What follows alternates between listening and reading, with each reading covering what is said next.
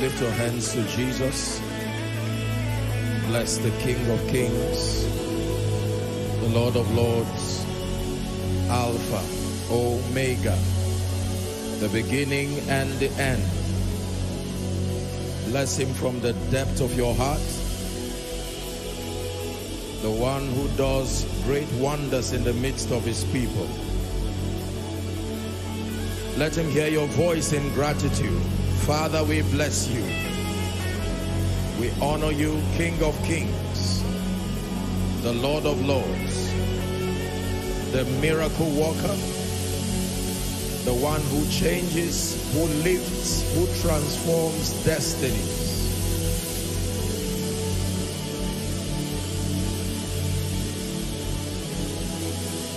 Blessed be the name of the Lord. From the rising of the sun to the going down of the same, we declare that your name alone be exalted in the land of the living. Forever and ever, thine is the kingdom, the power and the glory. From everlasting to everlasting, thou art God. We worship you.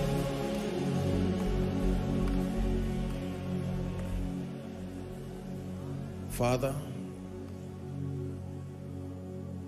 the Bible declares that he that cometh unto God must come believing that he exists and that he is the rewarder of them that diligently seek him. So we have come with open hearts. Oh, let the ancient words impart. I have come with open hearts. Oh, let the ancient words impart.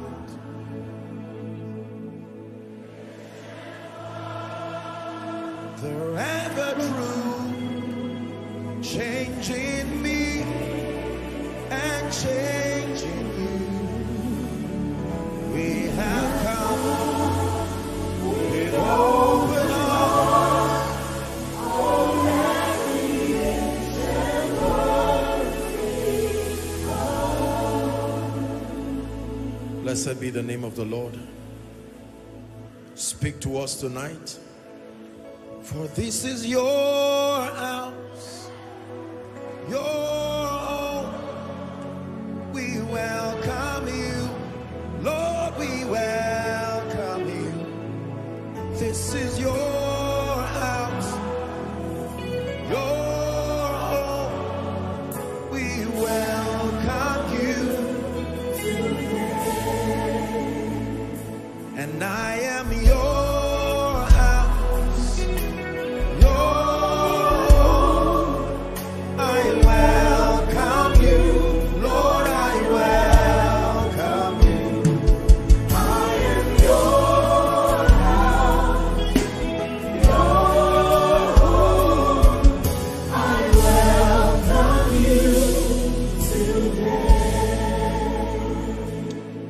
Lord, we thank you.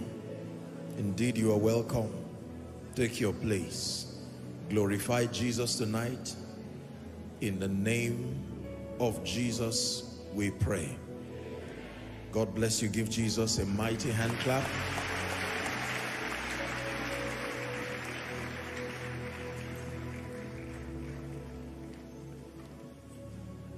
Good evening, everybody. I was glad when they said unto me, let us go to the house of the Lord. Many things happen in the house of the Lord. The house of the Lord is a place he has chosen to reveal his presence. The house of God is a place of wisdom and grace and power. And we thank God for granting us this grace. Let me encourage you to open up your heart. One word from the Lord received with a heart of faith can make the whole difference as far as your life and destiny is concerned. So let your heart be opened. Every time the word of God comes, with it comes breakthrough, liftings, impartations, transformations of all kinds.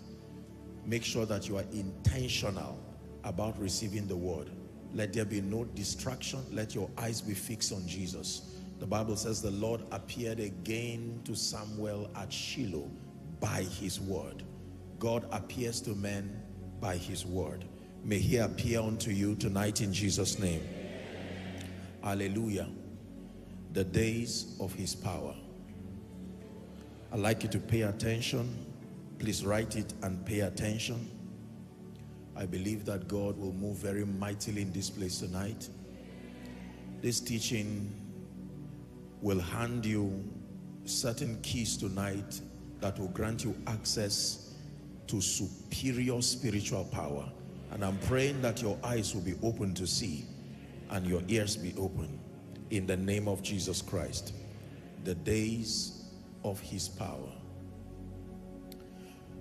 One of the greatest blessings that can be given to the believer, aside from the Holy Spirit, is the gift of a teaching priest.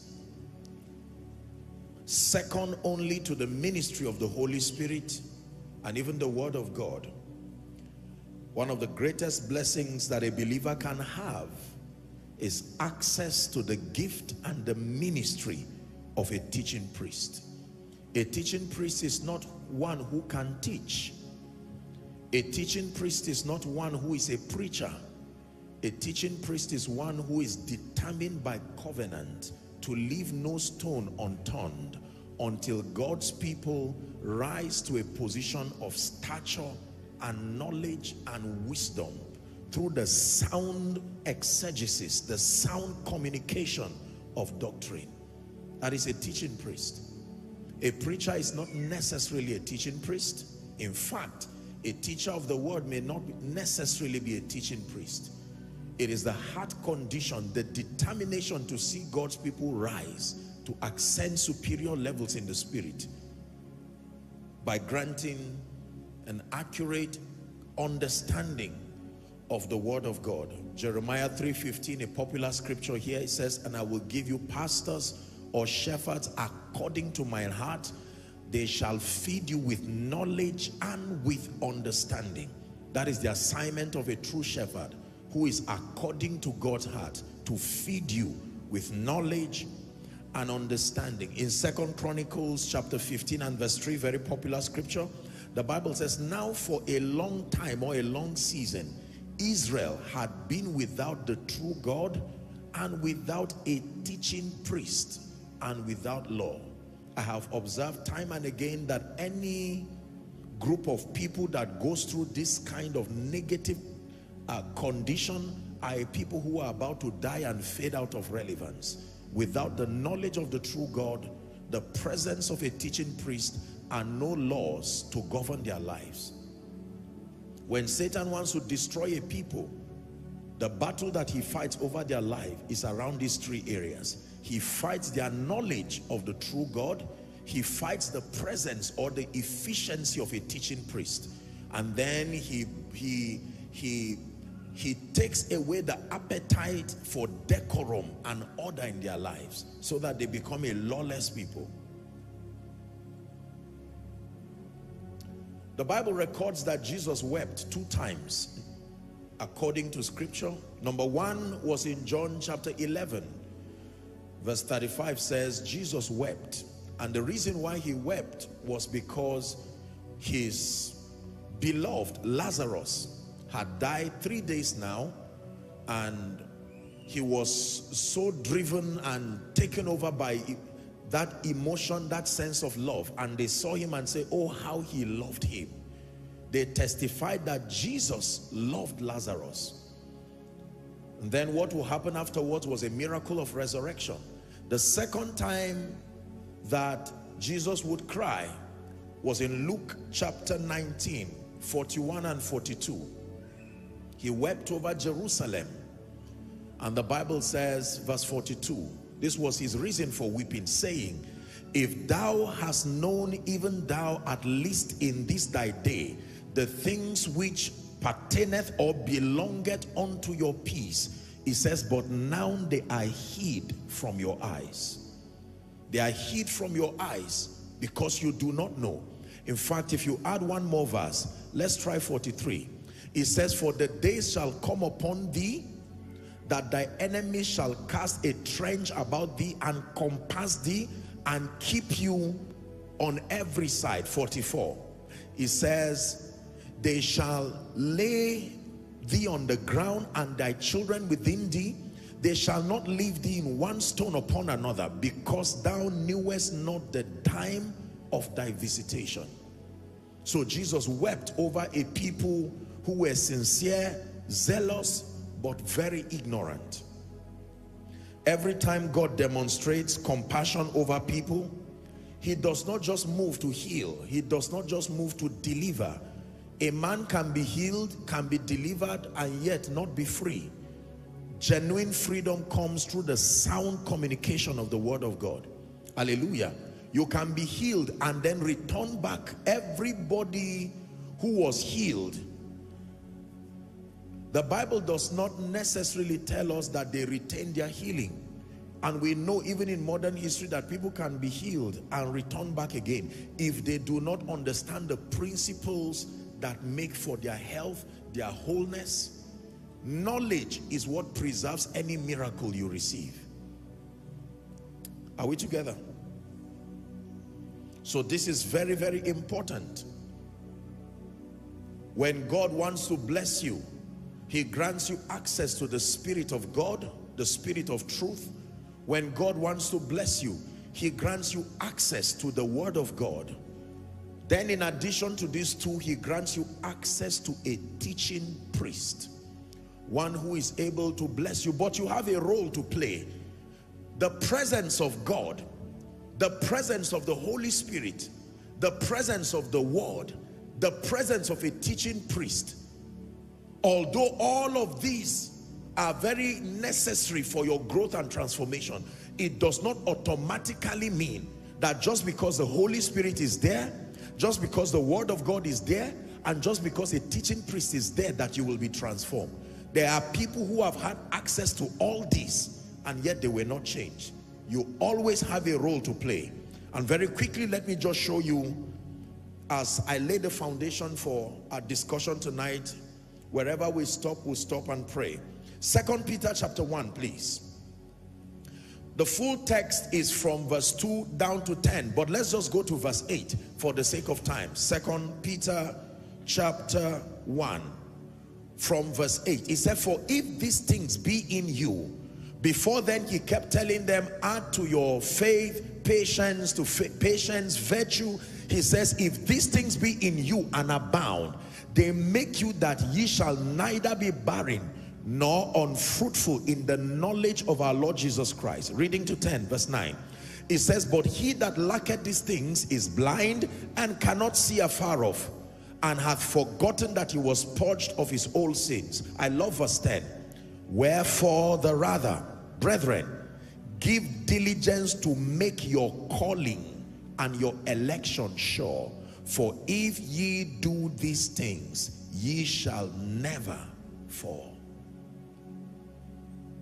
It is your responsibility to take advantage of all these spiritual resources. The Holy Spirit, the Word of God, the presence of a teaching priest, to receive with meekness, like Colossians 3 and verse 16 would encourage us. And then when you receive with meekness, or please find that scripture for me.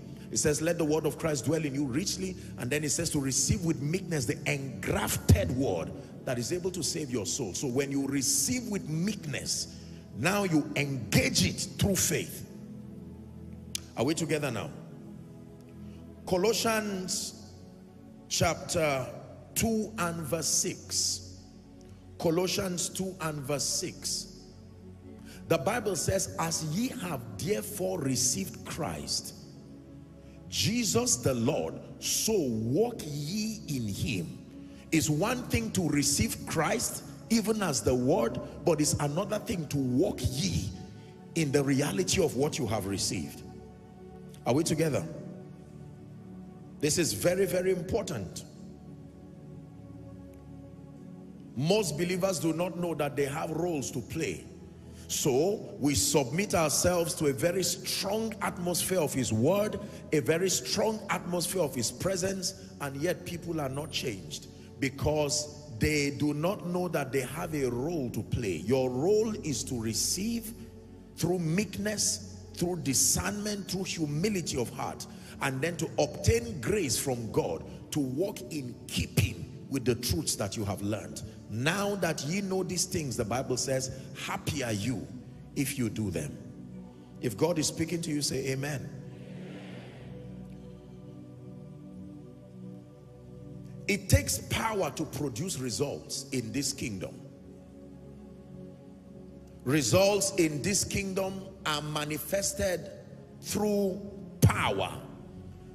Without the power of God, it is impossible to see the glory of God revealed.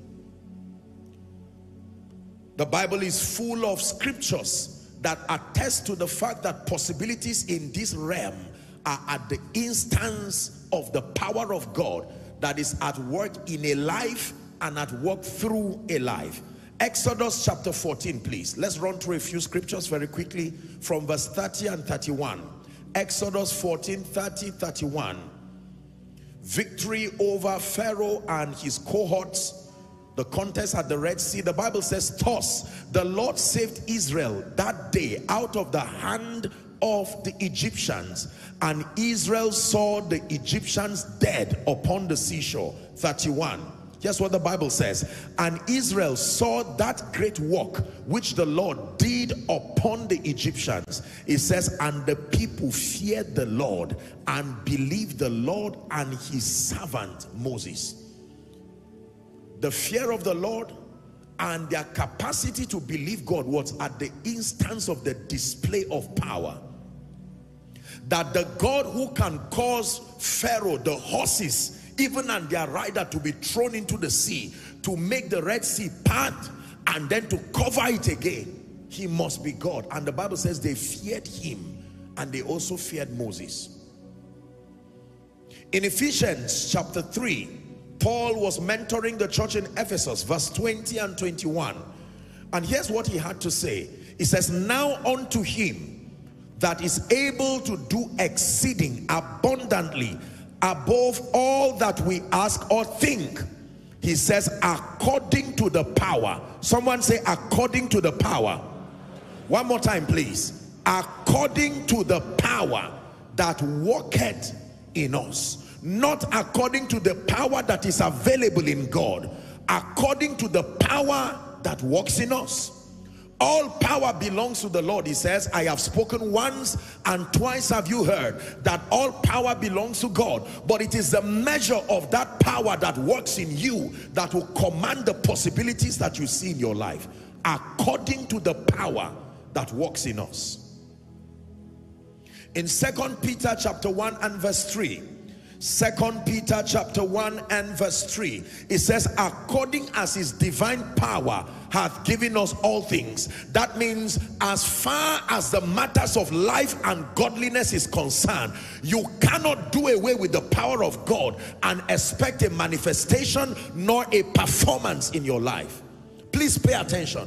Many people ignore the power of God and they expect spiritual realities to find expression.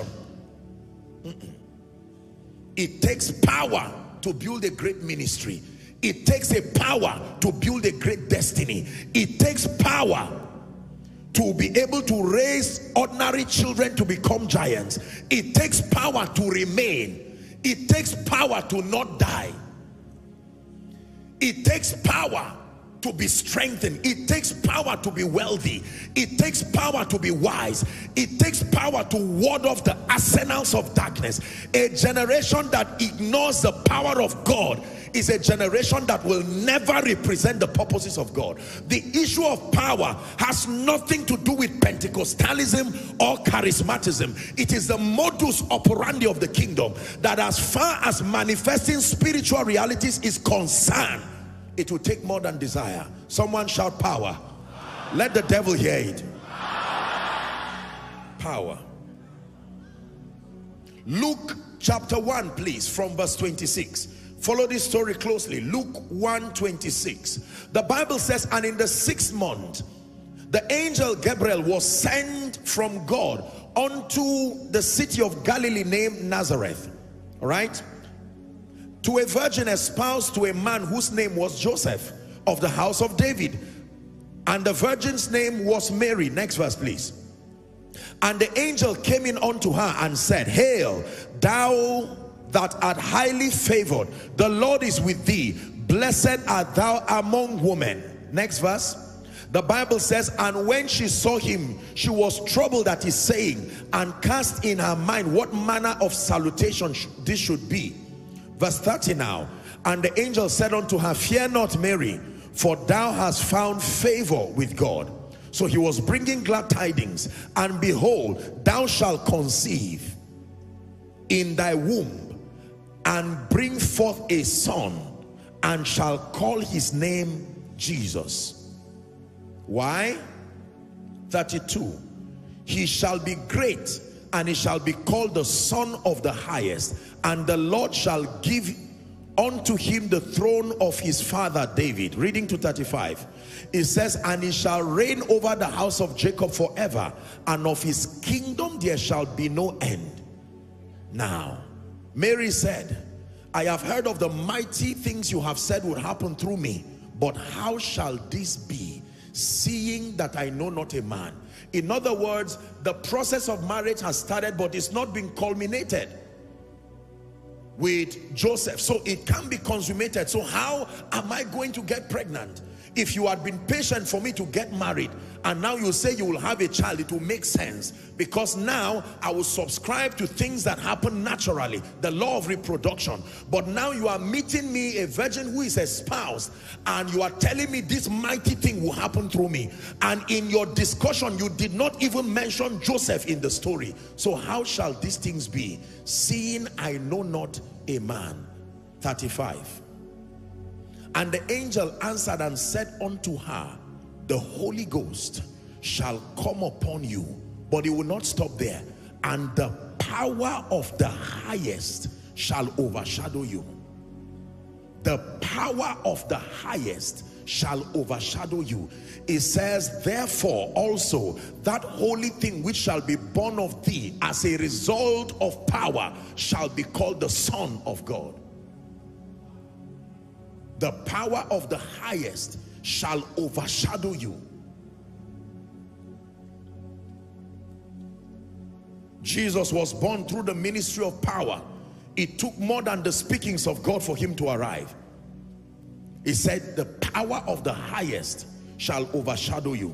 In fact, Jesus himself was not only born of the power of God. The Bible tells us Paul was mentoring the church in Rome. That should be Romans chapter 1, I believe, from verse 3 and 4. He began to teach them, and he said, the Son of God, he said, concerning his Son Jesus Christ our Lord, which was made of the seed of David according to the flesh. Remember where we just read? And said, the Bible says he was declared to be the Son of God. Help me please. With power. It took power for Jesus to stop the suspicion whether or not he was the Son of God. He was declared to be the Son of God with power according to the Spirit of holiness by the resurrection from the dead. That means without power, we would have been doubting till today if he was truly the Son of God. It took power to clear the argument that he truly was the Son of God. Ephesians chapter 1. I love this one, from verse 15. Listen closely. Ephesians chapter 1 and verse 15. Wherefore I also, after I heard of your faith in the Lord Jesus and love unto all the saints, he says, I cease not to give thanks for you, making mention of you in my prayers, that the God of our Lord Jesus Christ, the Father of glory, may give unto you the spirit of wisdom and revelation in the knowledge of him. Pay attention now. It says verse 18, the eyes of your understanding being enlightened, that ye may know what is the hope of his calling, And what is the riches of the glory of his inheritance in the saints? Read verse 19 with me, please. Ready? 1, 2, read. And what is the exceeding greatness of his power to us word who believe? Just stop there.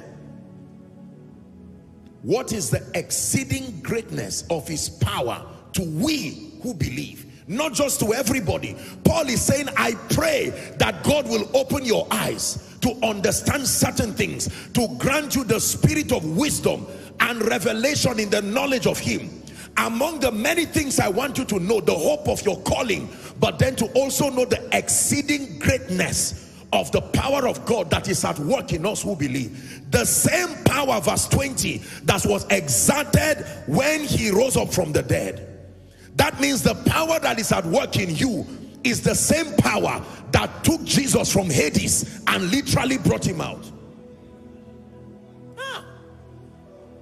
Same power that conquered the grave lives in me, lives in me.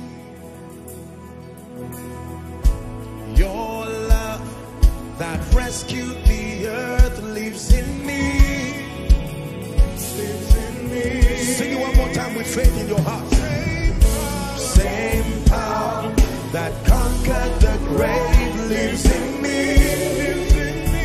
Lives in me. Your love that rescued the earth lives in me. Lives in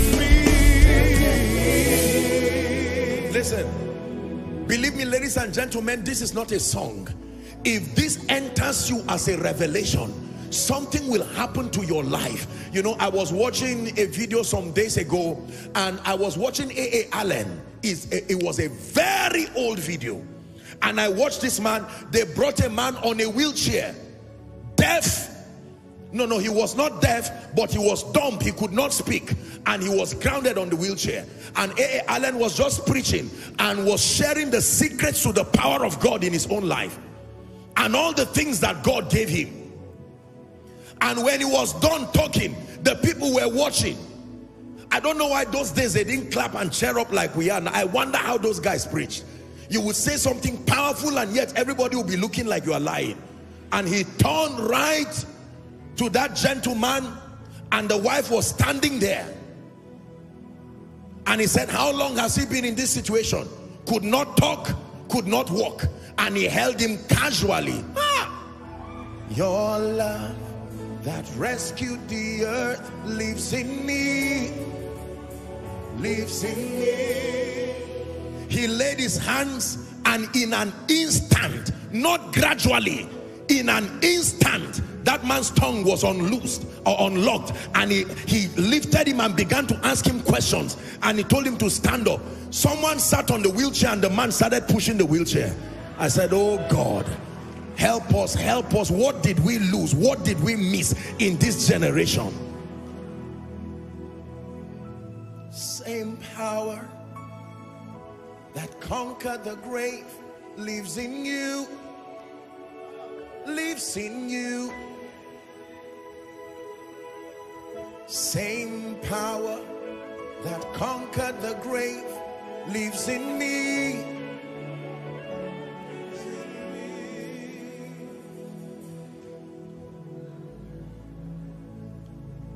Hear me, ladies and gentlemen. Our generation is at the mercy of the manifestation of the power of God from the saints to redeem this evil and depraved generation. This is not a generation of blind loyalty again. The generation of our parents would believe even if they don't understand. But this generation is a generation of questions. If you say he lifts, prove it. If you say he changes lives, prove it. We are not going to just believe and say yes sir for nothing. Ministry without the power of God is only an invitation into a life of frustration.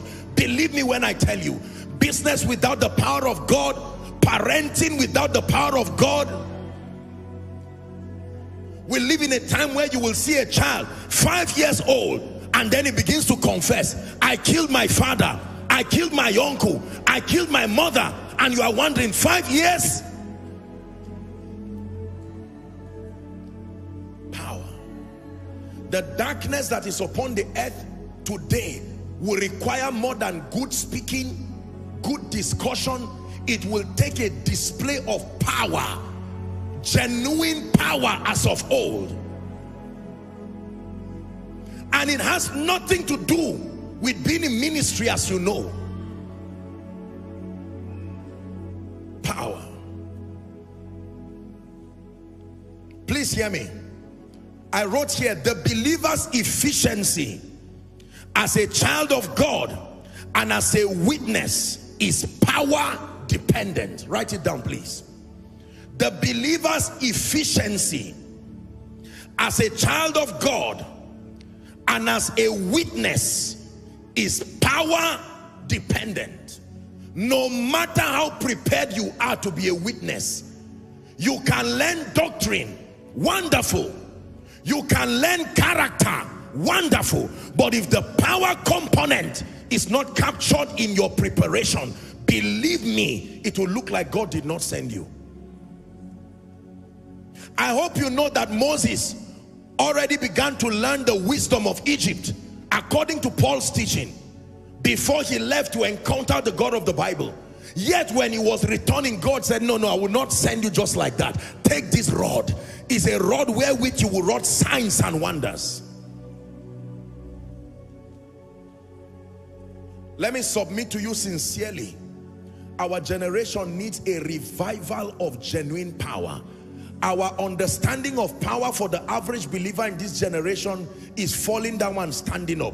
And while we do not downplay anything that is sponsored by the Spirit, there is a level of power. We need to go back to study history. How far did God use these men? How far did God anoint them?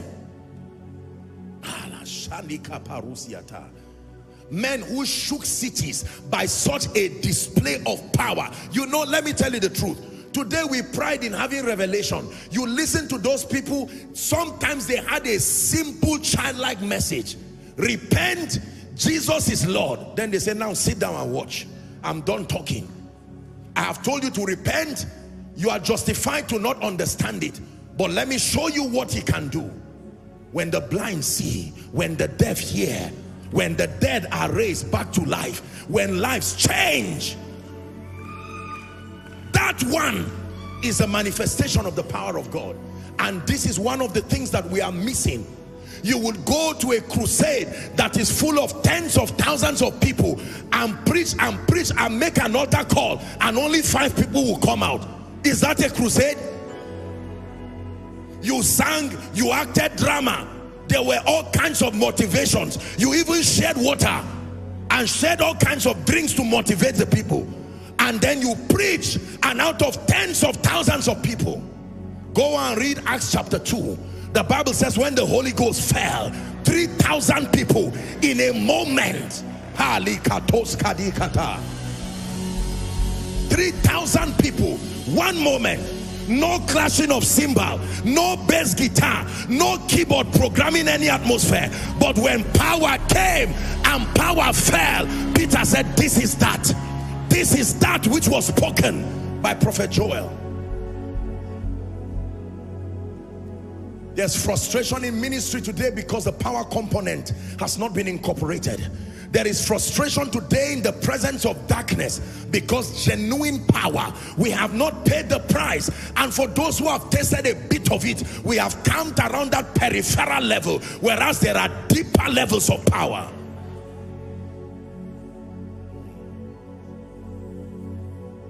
Yes, sir. The days of his power. If Jesus himself had to be declared as the Son of God with power, it means every believer in Christ, listen very carefully, every believer in Christ, it is your responsibility to walk in partnership with the keys I'll be sharing with you, to make your calling and your election sure. Please let me speak to you respectfully. If you're a man or a woman of God here, people have a right to suspect you and think you are a burden to God's program until you validate your call among the many evidences by the display of the power of God to change, to heal, to deliver, to set free. By the time you come into a family, ladies and gentlemen, and within 3 days, their lives change, doors open, the yokes of witchcraft broken, because you came.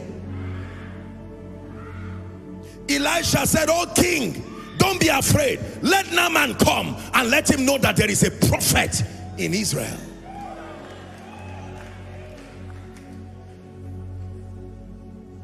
Holy, holy, blessed is he who comes in the name of our God.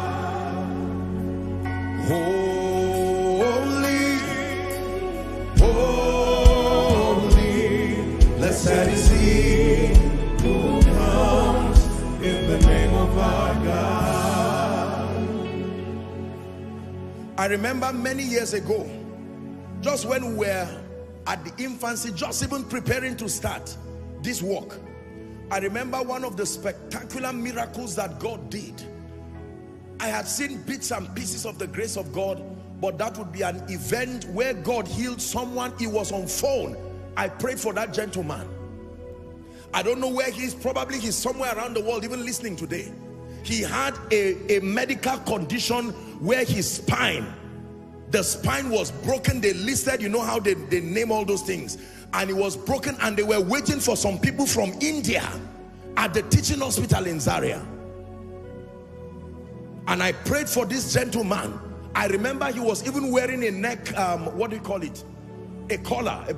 And I prayed, honestly, looking from this standpoint, I don't know if I believed a miracle will happen or not. But I remember praying, and that gentleman removed everything and ran to his mother's room. It was when night call just started. And the only thing I know is that the mother shouted, "Jesus!" And that was it. Let me tell you, the next day in that family, you know how people come for burial? People came to verify, is this thing true? I myself, it was when I saw the gentleman who came with the x-ray. I remember when that thing happened, let me tell you, over the next maybe 1 month, I got calls from medical personnel. I got calls from several people. I have this disease. That means people had been hurting, but until they find where genuine power can work, they would rather just keep quiet with their pain.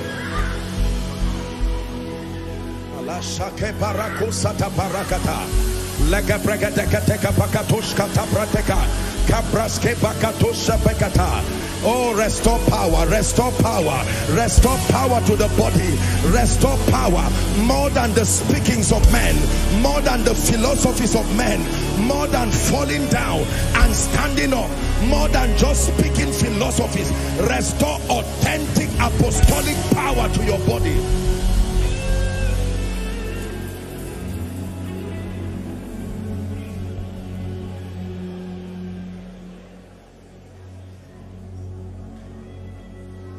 Let me tell you the truth. It is not difficult to take a nation. Believe me when I tell you, it is not difficult to take a territory. Territories were supposed to be taken to the degree to which they see the excellency of God's power. We have replaced power with good speaking, and there is a place for it. But let me tell you, if we believe we are going to save this generation just by the gisting we are saying, we will be disappointed. I can tell you. Why will I not go to a herbalist when I try every option and every pastor prays for me and nothing happens, and yet I am dying? Don't tell people don't go to a herbalist, don't go back to the village, don't go to, you don't know the desperation of people's pain.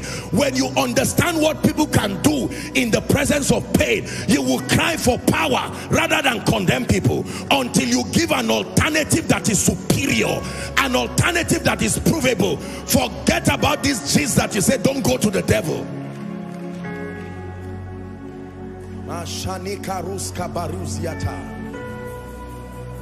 Hallelujah. That little incident would be the beginning of mighty things that God would do through my life, but it was a lesson. I remember the frustration that I felt as a young man of God just starting out. I remember one time I went to pray for someone, and I spoke to that man. I laid my hands upon him. He was on a wheelchair. The wife absolutely believed in me. You couldn't have said that it was unbelief. The woman believed in me with all her heart, that if I stepped into their house, that man would stand up from the wheelchair. But I prayed for him sincerely. Let me tell you the truth, by the privilege of God's grace, I don't claim to know so much, but I've read this Bible a bit. Believe me when I tell you. I quoted scriptures. I taught her doctrine. Then it was now time for performance. And I stood right there and said, in the name of Jesus, I decree and declare, Lord, by your mercy, this and that, absolutely nothing happened. You see, not many people will be honest to tell you this. Everybody would just talk all kinds of nonsense. I left that day and I said, God, this is not good. It's not good for me. It's not good for my mindset. It's not even good for my health. And it's not good for the people you are sending me to. Can I tell you, a time will come where people get used to you being powerless. It's a dangerous state as a man of God. When people conclude you, people have groups in their minds. They know those who are serious. They know those who are sincere but powerless. And they know those who are joking. When they really have problems, they know who to meet. In one day, nations can be saved if they can truly see the power of God, even by the Spirit of God. The Bible says Jesus was declared to be the Son of God with power. Please sit down.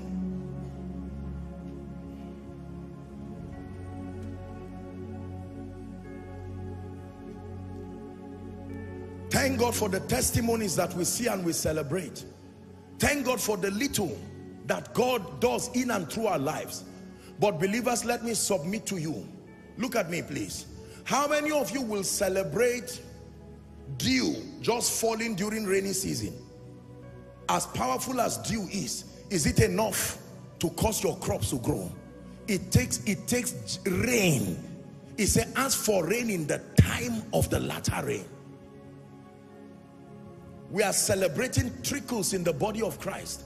One headache here, one miracle happening there.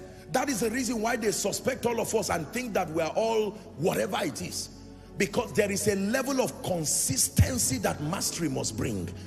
That people can come and know for a surety that in addition to hearing the counsel of God, they are going to see God in their lives overnight. Let me tell you the truth. It is not difficult to win souls, I tell you this, except and unless they see the display of the power and the glory of God. Men are not that stubborn. They just have not been transported to a realm higher than science. The replacement for power is philosophy and the explanations of men. And the excuse that men don't have faith.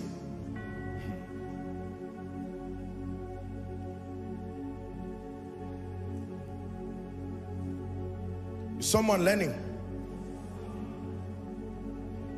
The believer's efficiency as a child of God and as a witness of his resurrection is power dependent. John 1:12. Let's look at a few scriptures. My God, I pray that someone, as you are listening to me tonight, you will truly have an encounter with the power of God. John 1:12. But as many as received him, the Bible says, to them he gave. What did he give them? So they've already received him. The Bible says in addition, he gave them power. Power to become. Power to become the breadwinner. Power to become the lifter who lifts others.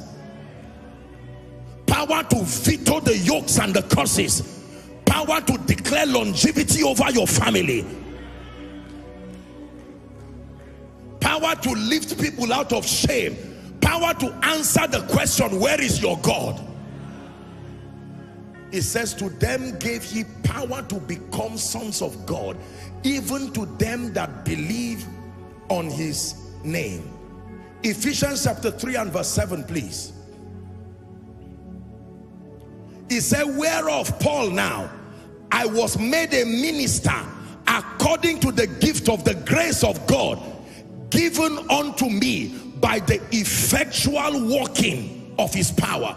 I was made a minister. It took more than oil and earthly ordination to make me a minister.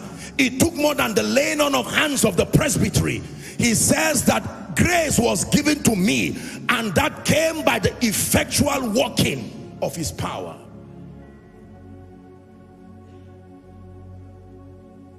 In 2 Timothy chapter 3 and verse 5, 2 Timothy chapter 3 and verse 5, the Bible talks about the possibility of having a form of godliness. Is that in your Bible? But denying the power thereof. Please look up.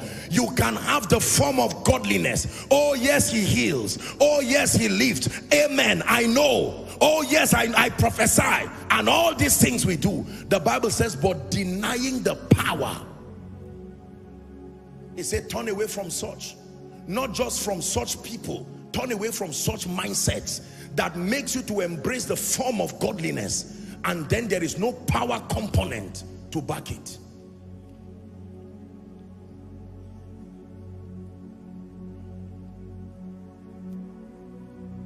So your being a witness in this kingdom is power dependent.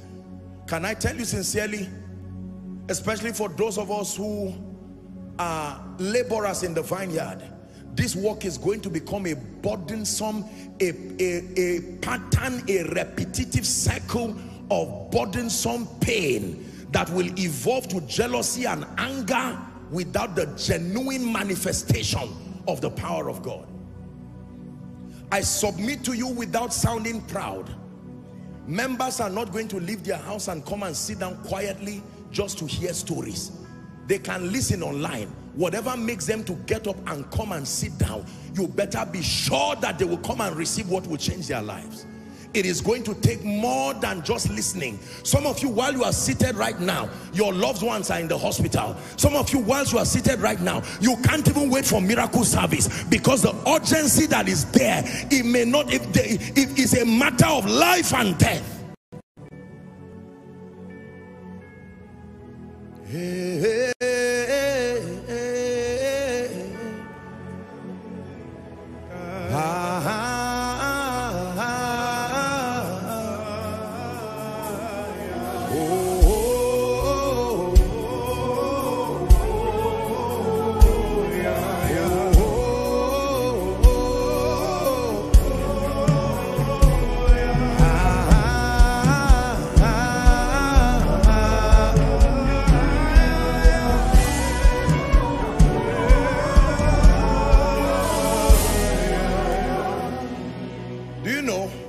Unfortunately, respectfully but unfortunately, we have reduced the power of God to material prosperity in the body of Christ. So whether you have zero anointing or whatever, once you are rich, it is safe to conclude that you have power. While it is true that there is a dimension of the power of God that brings kingdom wealth, can I tell you the truth? It will take more than money to move the purposes of God. You don't drop money on someone on a wheelchair and he stands up. No. If that were so, we'll stop preaching and all of us will go to look for money and just drop it on sick bodies. It takes more than a bottle of water. It takes more than a handkerchief, an apron, anointing oil.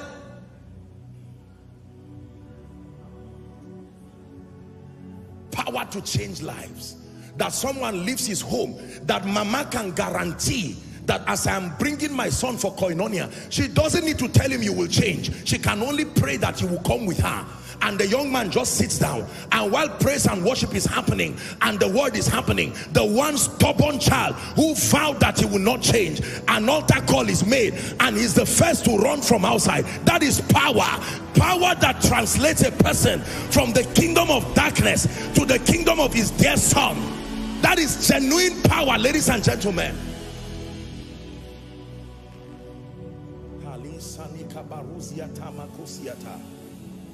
Someone who is the only one who has risen among 11 people in the family, and he comes just for one encounter, and within 1 week doors open and all 6 get jobs first. Then the remaining are, they just rise into superior dimensions.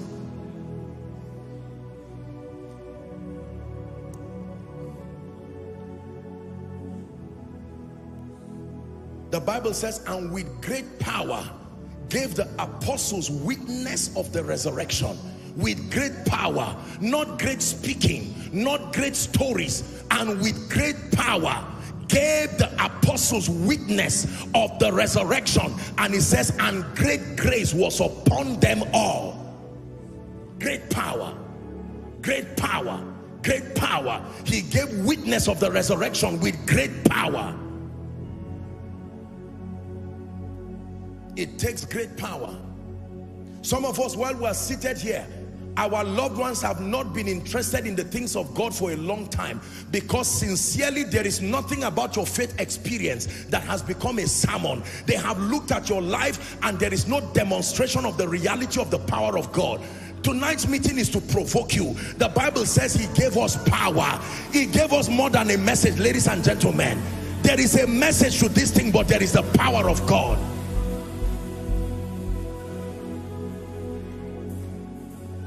By the time someone comes with a genotype issue, blood condition, and you know, listen, I'm not talking about miracles that you are not sure, miracles that are doctored here and there. Genuine miracles, when the power of God touches a man, every scientific thing can confirm it, even if it cannot explain it.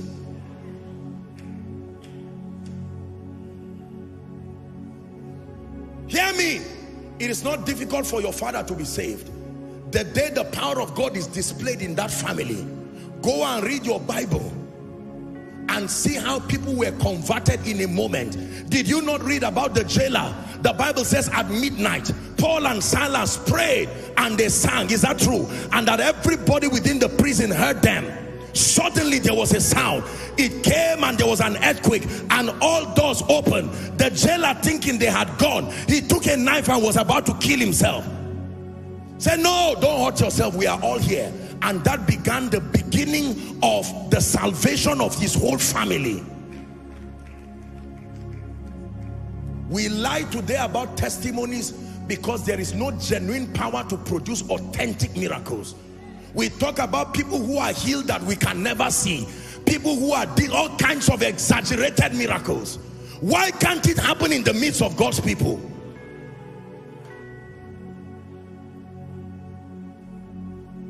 Oh, my help has come.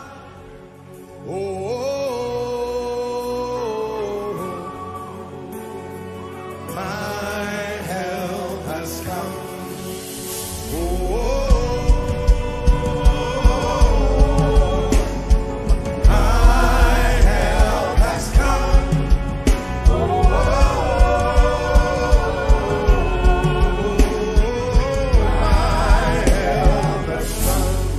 let me tell you the truth.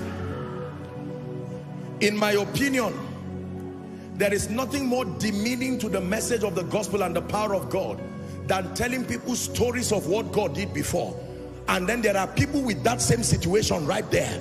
And then at the end of it, you share the grace and go. What was the purpose of the story? It's like I claim to be selling water and I tell you, listen, I gave people water, bags of water, bottles of water, and someone says, I am thirsty. Even if it's half a bottle, I will be grateful. And we say, don't worry, it's all right. I know that yesterday, I am telling you, go and ask them yesterday. Nobody is arguing. But you claim to have an endless supply of that water. Why will you not quench the thirst today? Thank God for the one who lifted yesterday.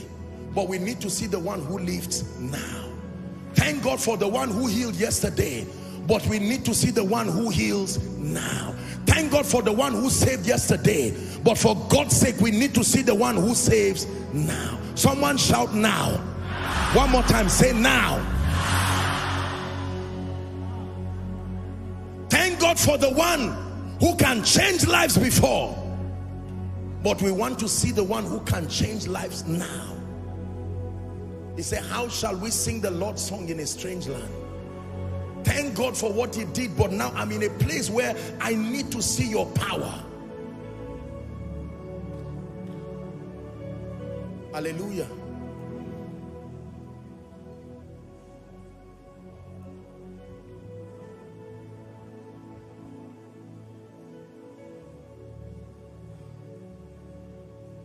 Without power, a time will come when this generation will stand openly and reject Jesus generationally. I'm not talking about individuals. People will stand up. You know the way there are movements. A movement will stand up and say, our goal is to officially announce that as a generation we have chosen to take Jesus out of our lives. But not when we are alive.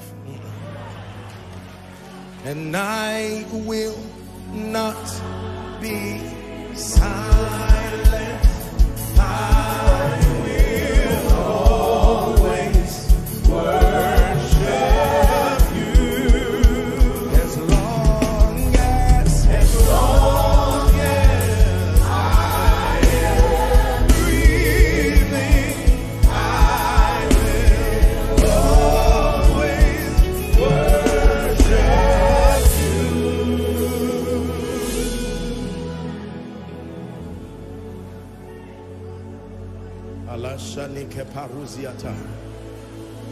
Restore power, restore healing power, restore power that sets men free. Oh, before Jesus returns there will be a restoration. I am telling you, the fathers prophesied it. Smith Wigglesworth said it, A.A. Allen said it, these great men said it. There has to be a restoration of authentic, genuine, spiritual power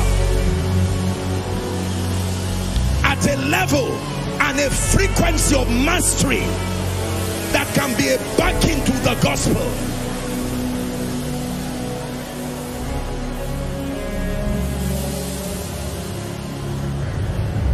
Hallelujah. It was said that during the time of John G. Lake, Spokane was one of the cities with some of the healthiest people and manifestation of miracles, because he had what we call healing rooms, like dormitories, and they would literally bring people there. He was accused of practicing medicine without license. Do you know the kind of audacity you would take to bring a sick body and keep that person there, and you gave the person 30 days? Within 30 days, regardless what was wrong. We talk about the God that turned the sun backwards for Hezekiah. We talk about the one who kept the sun still for Joshua. You know, we talk about that person as if he's a different God, as if he went on a long vacation, then they gave us another inferior one.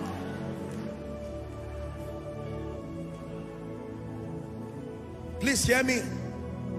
We want to see the nation saved in one day. It will take more than good speaking. Some of them do not even understand English.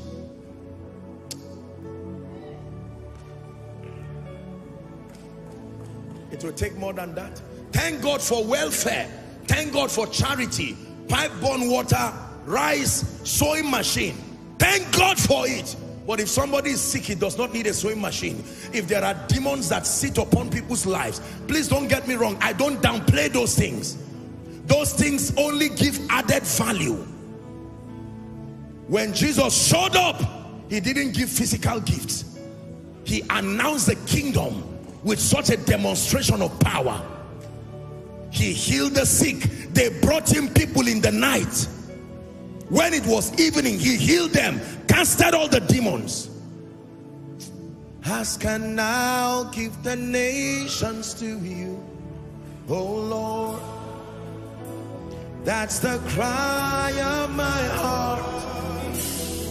Distant shores and the islands will see your light as it rises on us. A demonstration of the power of God to a degree and a frequency that dumbfounds principalities and powers. Can I tell you the truth? I know that many people downplay the place of the supernatural and the miraculous. And then all these controversial miracles that are not spectacular enough. Oh, headache was healed, and someone is arguing with it and saying, how are you sure it was a Panadol you took in the morning or the prayer of the man of God? Because there is a realm of the miraculous called notable miracles. Miracles that consultants will say, listen, I have practiced medicine for 35 years. I have not seen it in this fashion. That a woman with no tubes whatsoever carrying triplets, where did the baby stay?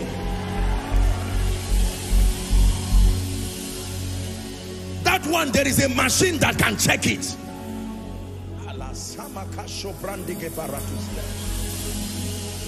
A man who comes to church on a wheelchair, carries his wheelchair by himself back home. Remember, that man has neighbors, and they said, as at this morning you were crippled, and he said, I was glad when they said unto me, let us go to the house of God.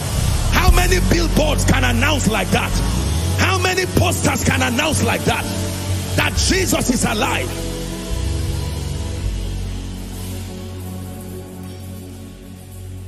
Allah sopra skina hashiata.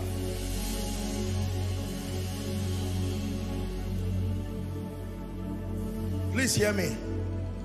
The darkness that is in this world today, I am saying it again, it will require more than just nice preaching, more than having just a sincere heart. I'm saying this because I believe there are many people here. You are part of this mighty army. My precious people, hear me. If God told the apostles to tarry, you need to know why he gave them power. He said, you guys, he spent 3.5 years. Who teaches doctrine more than Jesus? Who mentors a people more than the rabbi himself? And he said, I am confident of all I have given you, but I submit to you is not enough. Tarry. Why will you still tarry? Every day was a lecture with Jesus. You know what it means to sit down in his presence, full of the Holy Ghost, receiving lectures for 3.5 years. I thought that would be enough for ministry. He said, tarry until you be endued with power.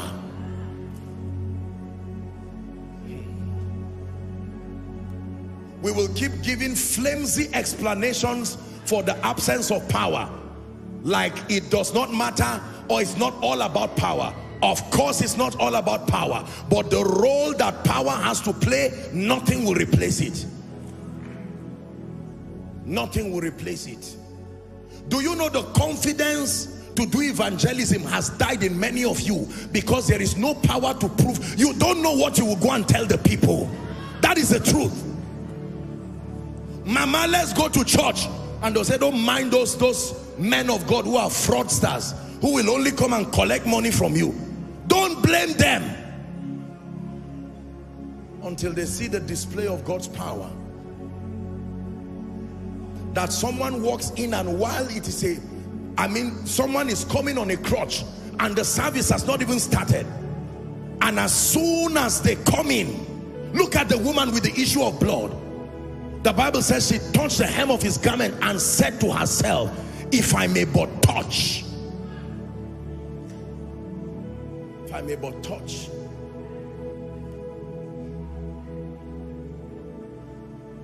The person talking to you has seen the grace of God to the glory of God, but believe me, it is child's play compared to where we are crying that God will help us get to. Because you see, I don't know, now I'm not saying you should. I was looking for a particular video, and then I stumbled across some kind of program or something like that was on YouTube, and it was a 2-minute video, and I decided to watch it. It was magicians. Magicians were doing something, they were doing all kinds of things. I don't know what they were doing, But I kept looking with anger in my spirit. Not anger towards them, anger towards our condition. I said, what in the world is this?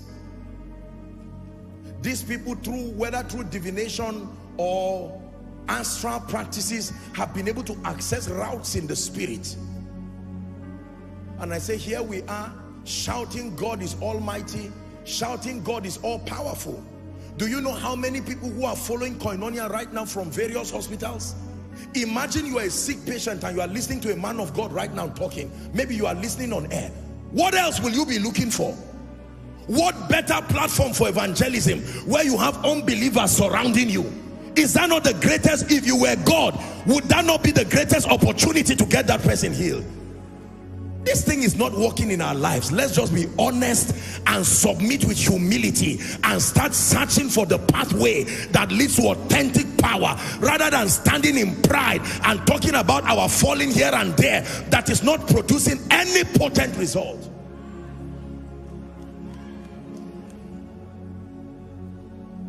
When I speak with love and honor to the body, but I submit to you, we are joking. We need to obtain grace from God. It's an uncomfortable truth.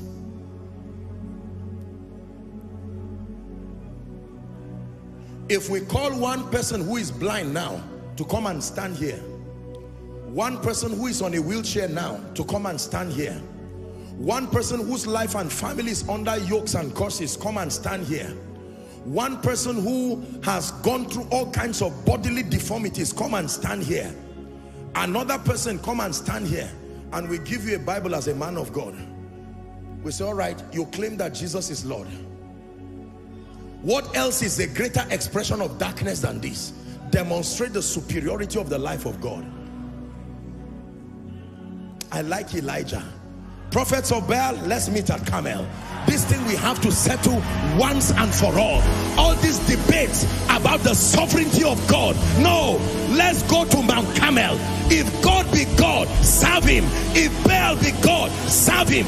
In one day, a nation was brought to his knees by one man, not one church, not one nation. One day.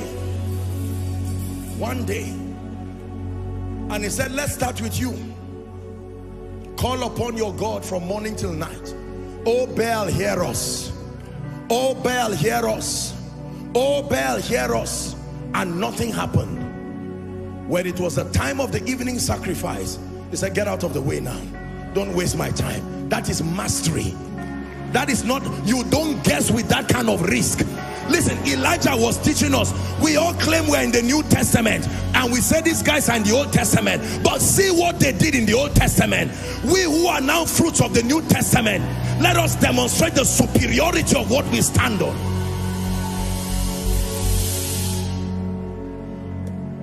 The Bible says it was founded upon better promises. And please do not say the bodies of men do not matter, because Jesus died in the flesh. The same grace that saves is the same grace that heals, the same grace that delivers. When he blesses holistically, spirit, soul, and body. Tonight's teaching is a wake-up call. It's a wake-up call. And we called upon the God of heaven. The Bible says fire came and licked the entire thing, burnt everything, and they killed the prophets of Baal. How about Shadrach, Meshach, and Abednego? How long did it take Babylon to submit to the Lordship of Jehovah? One day, one spectacular encounter.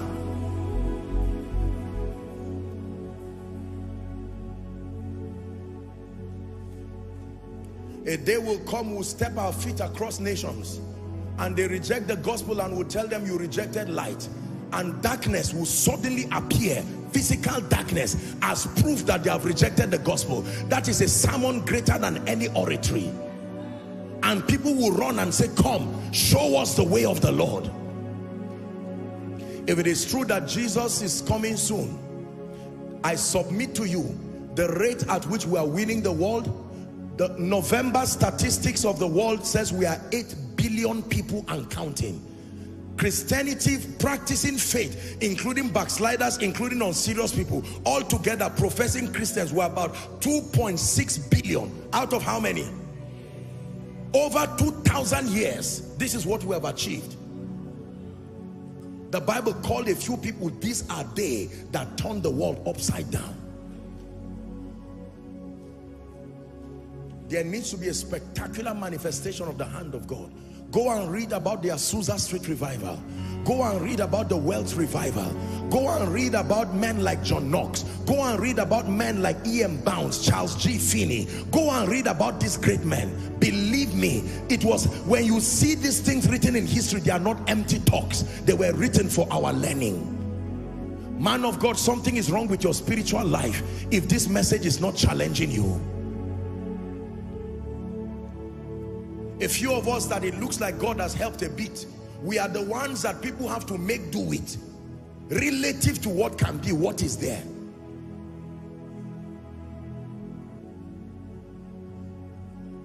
There was a video I watched years ago about a river somewhere. Please sit down.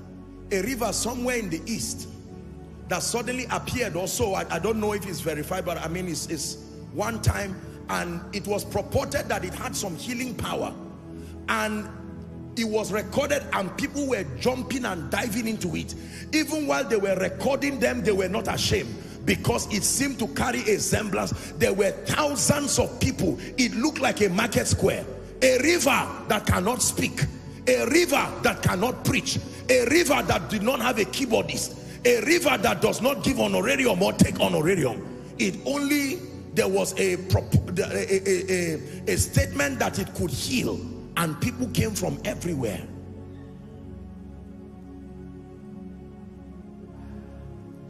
Let me tell you the truth. Jesus would have been surprised if the only thing he brought is a sermon. Repent, for the kingdom is at hand. Is that what your Bible says he did? No. He announced himself with a spectacular demonstration of the miraculous. Then he now calmed the people down and said, come to the mountain. And then he now started teaching them. They didn't exactly believe, but could they argue? He said, even if you don't believe me for the work's sake. And then the ultimate of that power was when he died. Went to Hades, collected the keys, and on the third day he rose again. Nothing could bring him down. And he resurrected by the power of the Spirit and said, all hail, all authority in heaven and in earth has been given unto me. He says, go. Have we truly been obedient? Let me tell you the truth. Evangelism is not something you just encourage people to do. Evangelism is a product of conviction. When people see the authentic manifestation of power, how many of you right now, if we announce that in Koinonia we are giving 50,000 tomorrow, no announcement on social media, that's the condition. Don't announce anything on social media, but we're giving 50,000 for instance tomorrow. You will see strategies of publicity you have never known the human brain can invent. That is because there is an assurance that 50,000 is on ground. A family of 10 can say, let's quickly come, because that's 500 naira, that's rent. People would travel by 2 a.m. and come and wait patiently. Sun, too small a reason. Rain, too small a reason for 50,000. So when you tell people that Jesus is here, he saves, he heals, he delivers, they will first drag themselves and say, let's watch and see what happens. At the end of it, you share the grace. They say, I knew it. I knew that it's this nonsense that will waste my time again. The next time you invite them, they will say, pray for us. It's already a message. It's a shorthand form of a long writing that says you are wasting my time and I'm not prepared to go and waste my time in that place again. I pray that God will do something to me, to you, to Koinonia, and to the body of Christ, to restore genuine and authentic power. The world is not prepared for our excuses. The Bible says, I reckon, Romans chapter 8, I reckon that the sufferings of this time is not worthy to be compared with the glory that shall be revealed in us. It says, for the earnest expectation of the creature waited for the manifestation of the sons of God. Creation was subject to the bondage of corruption, not willingly, but by reason of Adam, the one who subjected him, that they are waiting to come into the glorious liberty of the sons.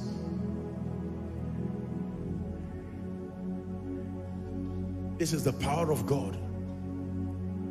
Let the blind see, let the deaf hear, let the crippled be healed, let people with all kinds of demonic situations. Imagine a family comes and you tell them, in the name of Jesus, the gates of this family is open, and right as you are prophesying, somebody calls at home and says, I don't know, but someone just came and gave us 2 million. He said God sent him.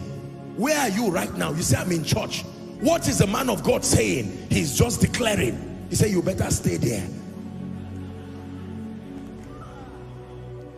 No amount of billboard, poster, internet advert will replace the demonstration of the authentic power of Jesus Christ.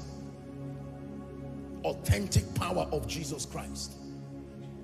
The prophet said, by this time tomorrow it happened. Little children, have you any catch? No. Cast your net to the right side. End of discussion. They caught so much fish.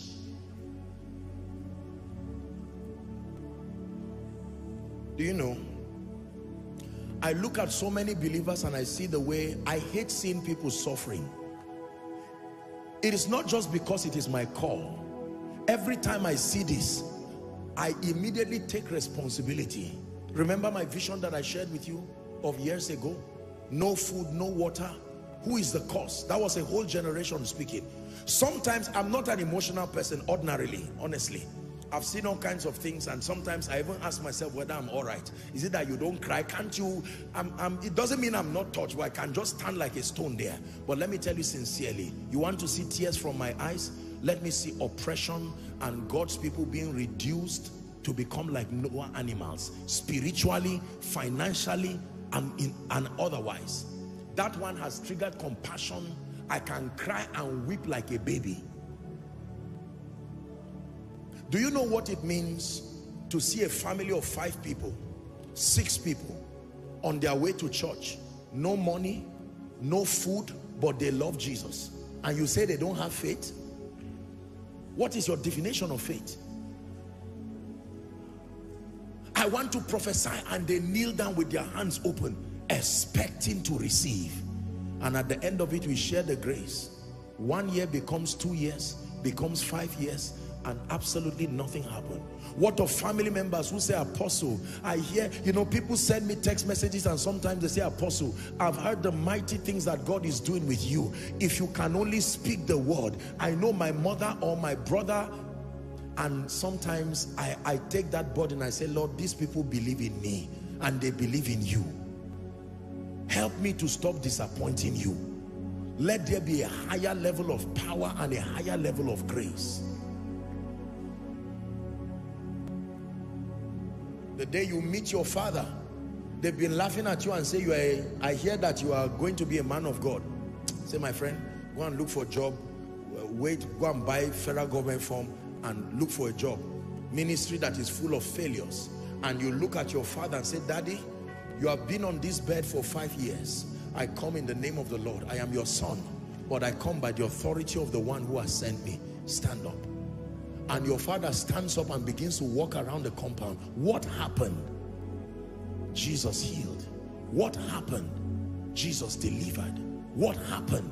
Jesus saved. It's a different thing to say, God healed somebody somewhere and the person says, I am healed. People will easily be able to doubt. This is a generation that wants to see the power of God, not just hear. You can doubt what you hear, but you cannot doubt what you see.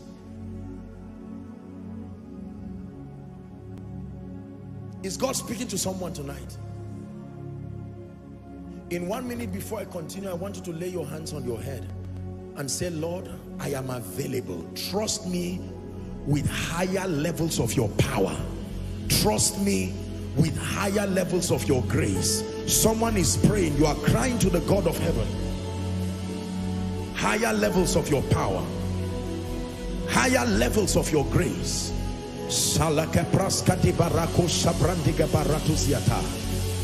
There needs to be results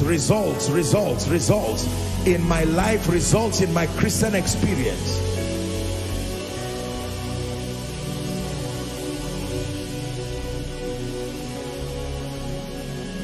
Results.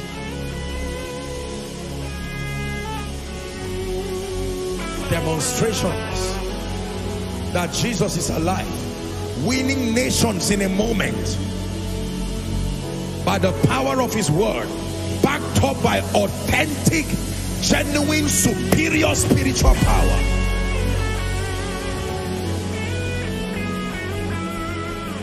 In the name of Jesus. In the name of Jesus. In the name of Jesus.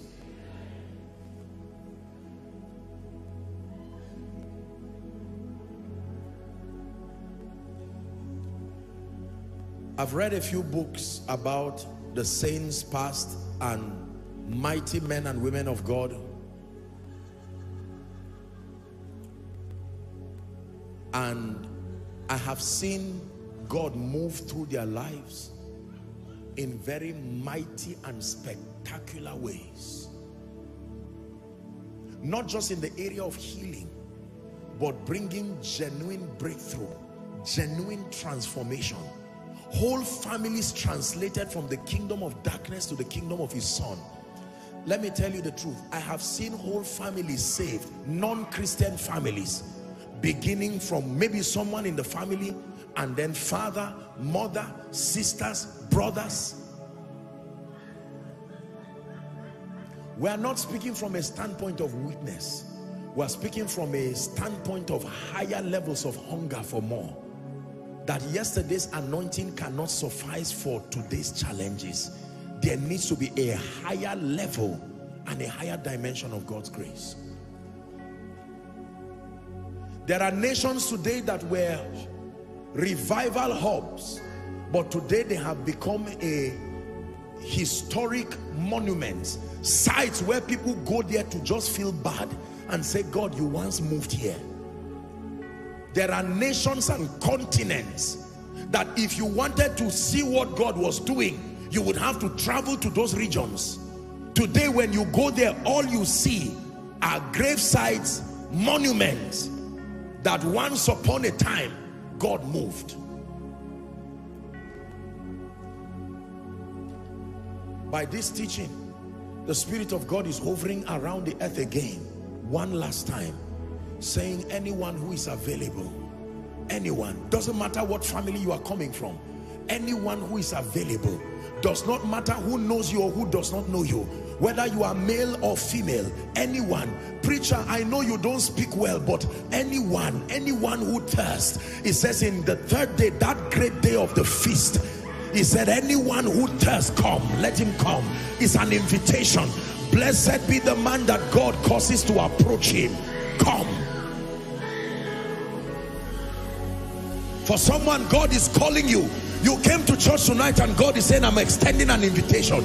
The dreams that you saw does not have to end as dreams. Apostle, I saw Smith Wigglesworth. That's not enough. Telling the world you saw him is not what they want.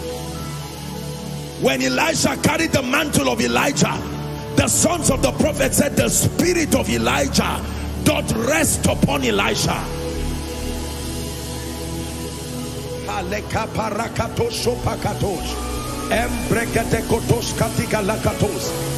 Saving nations in one day, bringing territories to the obedience of Christ in one day, in one moment, in one encounter. We don't have the time to go city by city again. The time is near. We don't have the time to go conference by conference again. Taking regions and taking nations by the power and the fire of Jesus.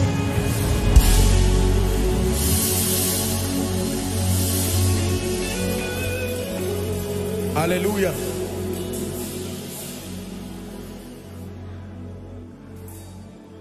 Please write if you can.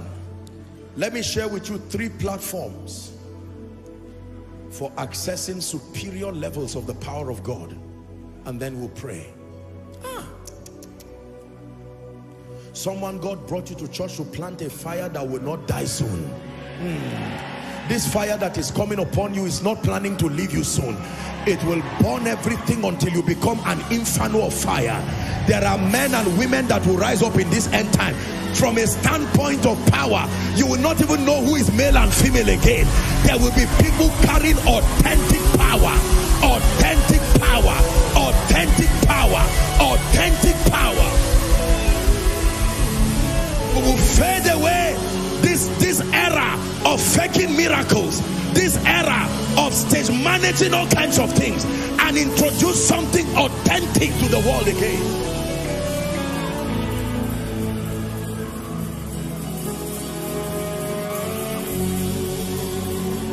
More than good speaking, more than oratory, more than intellectualism and philosophy. Oh, let the power of God come again. Come upon this generation. Maranatha, let your power come. Come upon our homes. Come upon our families. Come upon our pulpits. Come upon our churches.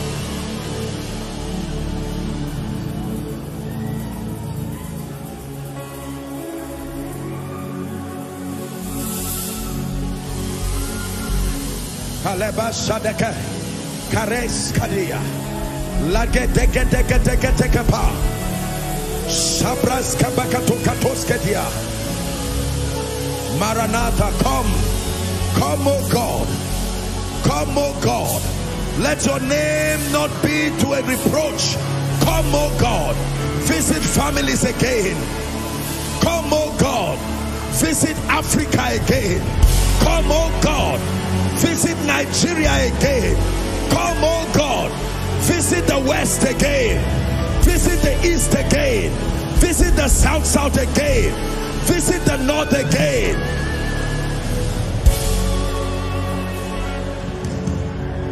Pray 1 minute and say, Lord, visit again. Visit again. Visit again. Don't tell me Apostle Babalola's story.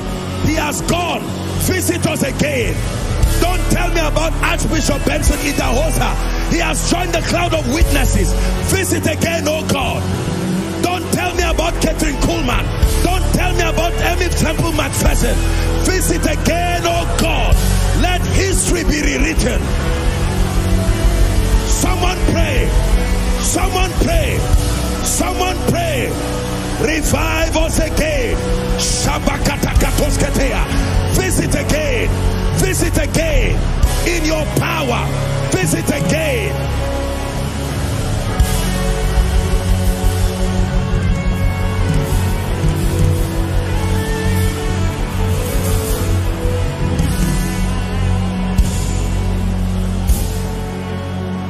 In the name of Jesus. In the name of Jesus. 3 platforms. Please write.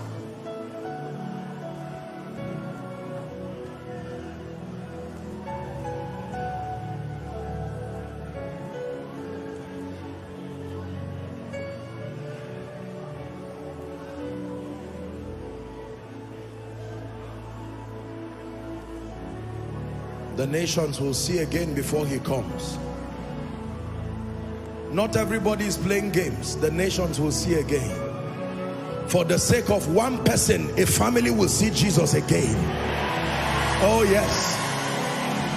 For the sake of someone who is in this crowd, for the sake of someone in the overflows, for the sake of someone watching by television, for your sake, he will come again.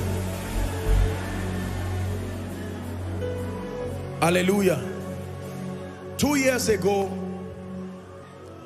I was preparing for a meeting in Lagos and I had a vision.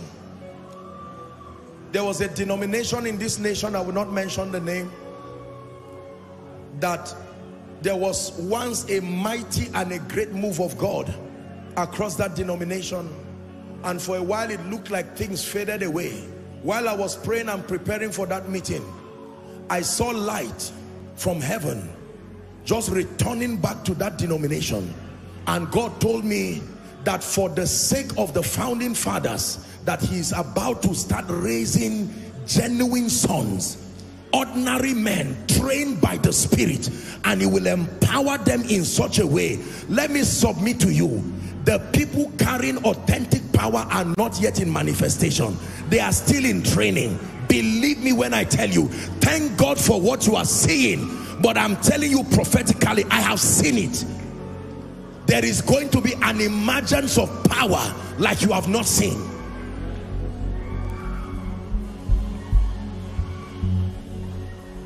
Three platforms. Help us tonight, oh God. If this message does not touch you, it's a sign that you are not serious with God, and it's a sign that you are not interested in the program of God.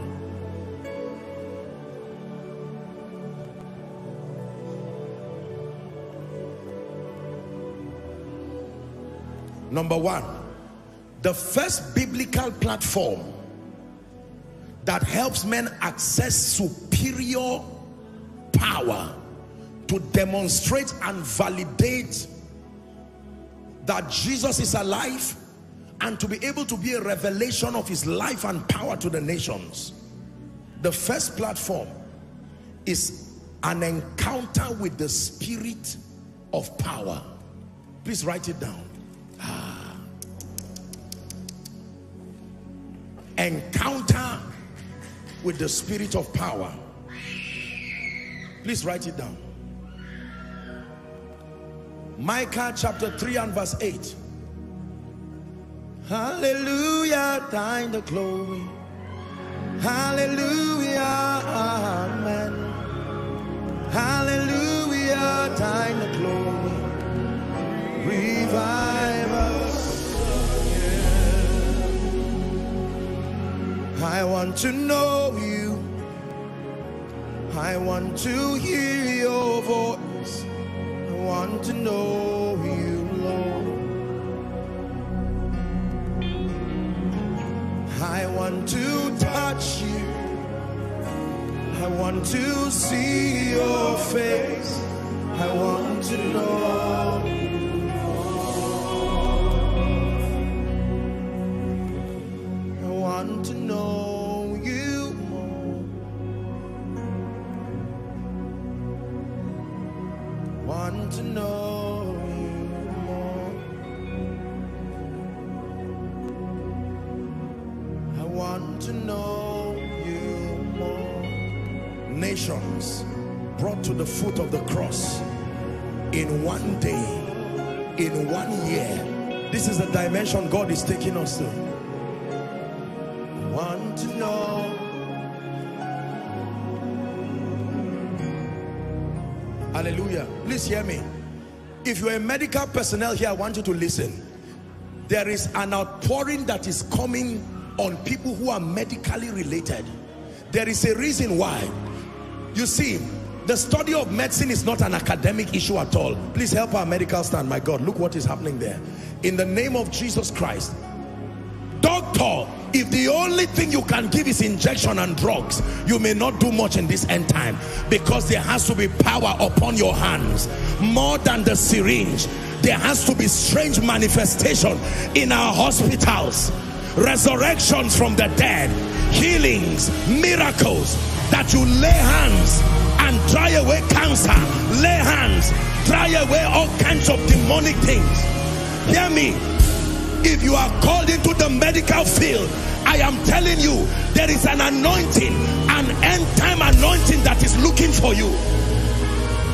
Medical doctors, lab attendants, all kinds of people, nurses, midwives.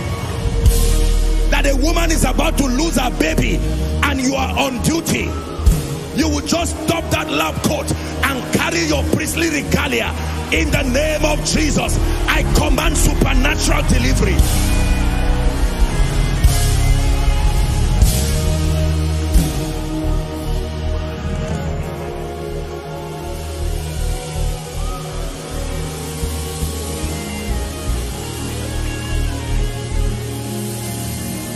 An encounter, please sit down if you can, with the spirit of power. Micah chapter 3 and verse 8. But truly I am full of power by the Spirit of the Lord. It is the Holy Spirit that empowers men. Please look up. Respectfully speaking, bottles don't anoint. Water does not anoint. Handkerchiefs and mantles don't anoint until an anointed person anoints them to be a point of contact. So idolizing a bottle, a handkerchief, an apron, you can have 30 bottles of oil in your house. It will not produce anything until an anointed man anoints it as a medium. If it is done within the boundary of scripture. We keep making a fool of ourselves, placing our faith in mediums and looking away from the Spirit of God. It says the Spirit of the Lord is upon me because he had anointed me. If your anointing is without the presence of the Spirit, something is wrong with that impartation. The Holy Spirit is the exclusive custodian of the power of God. The administration of spiritual power resides within the office of the Holy Spirit. When there was creation to be done in Genesis 1, he was the first of the Godhead to be revealed. Is someone learning? 2 Timothy 1 verse 7. An encounter with the Spirit of power. There is a dimension of the revelation of the Holy Spirit called the Spirit of power. It says, for God had not given us the spirit of fear, but the spirit of power, the spirit of love. These are all dimensions of the same Holy Spirit. You can encounter the spirit of wisdom, but have you encountered the spirit of power?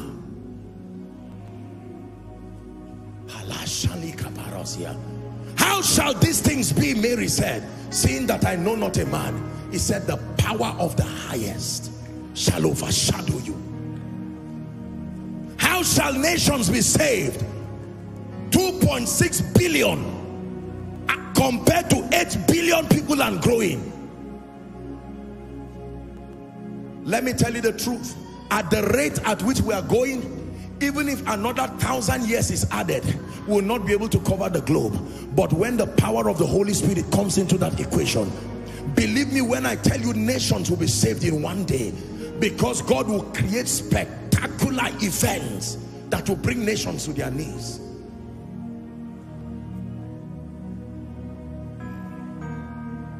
One miracle in Gadara brought 10 cities to Jesus.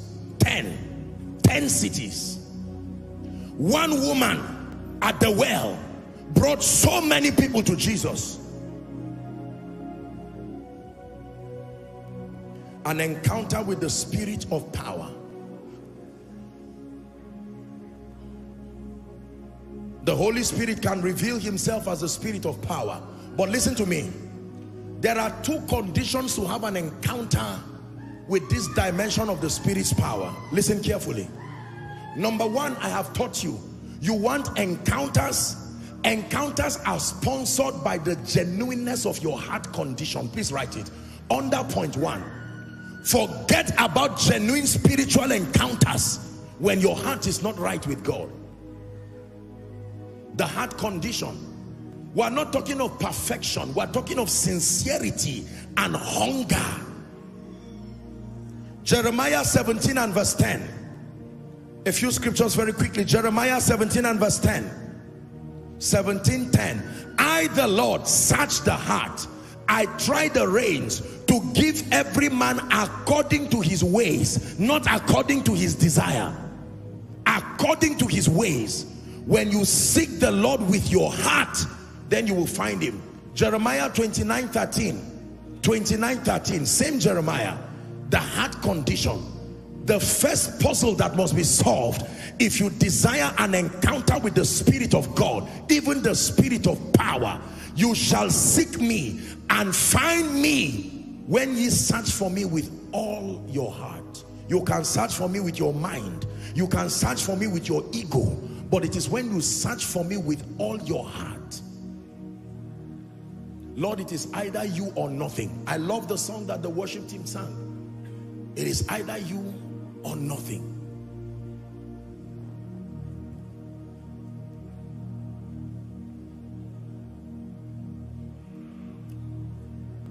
Jeremiah 27 and verse 5. It says, I have made the earth, the man and the beast that are upon the ground, by my great power and my outstretched arm. It says, and I have given it to whom it seemed meet unto me. The same power that I used to make the earth and heavens, I give it to whom it seemed good to me. That means I vet people. I can't trust someone with something so precious. There is something about your heart for God. Lord, I'm available. I'm available.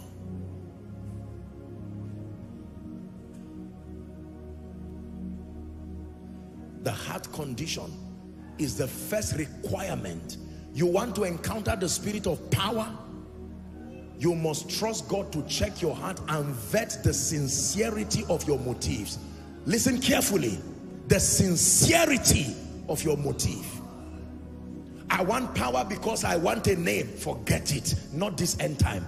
God is too serious for that kind of joke. I want power because I want to also be a whoever you want to heal, Lord, you can heal through me. Whoever you want to bless, Lord, you can bless through me. That's the kind of heart. As the deer pants after the water brooks, Lord, it is you or nothing else. It is you or nothing else. Thank God for money. Thank God for fame. It is you or nothing else. And God says, you are doing this for me. You are ready to experience power like never before. Please hear me. Let me speak, especially those of us who are in ministry. You've heard me preach many messages about the heart. Believe me, I have read my Bible a bit and I have walked with God a bit.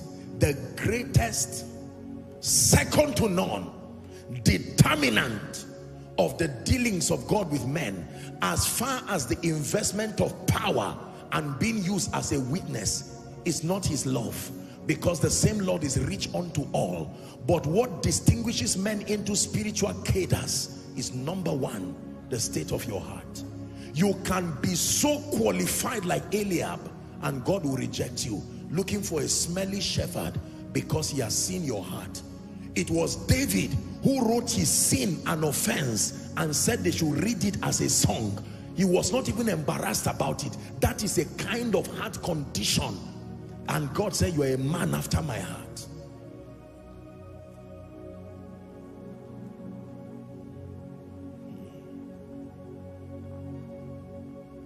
Number two, the second dimension, if you want to encounter the spirit of power, I'm still on point one. Maybe that can be 1A now, and this is 1B. Prayer and fasting. The ministry of prayer and fasting is directly connected to spiritual power. Prayer with fasting. Luke chapter 1. For the sake of time, we'll read 1, 2, and 14. Luke chapter 4, 1, 2, 13. Or 1, 2, 14. The Bible says, and Jesus, being full of the Holy Ghost, returned from the Jordan and was led by the same Spirit he was full of into the wilderness. You would think the coming of the Holy Spirit will be the end of it. He was full of the Holy Spirit, and by the leadership of the Holy Spirit he was led. Verse 2, the Bible says, and being 40 days tempted of the devil. In those days he did eat nothing, and when they were ended afterwards, he was hungered. Fasting, praying are irrefutable biblical keys as far as access to power is concerned. Now, I tell you, fasting is not everything. prayer is not everything. They have their roles, the major roles they have to play. But when it has to do with the ministry of power, forget it. If you do not submit yourself to the ministry of prayer and fasting. Praying one day will not bring you power. Praying 6 months will not bring you power. The power that comes through prayer requires consistency until you become a slave to that dimension. Then you are endued with power. Please hear me, believers. This is how we started. I know you have heard me say I'm a product of many anointings. Don't think I was just lying down and various hands were laid on me. No, sir.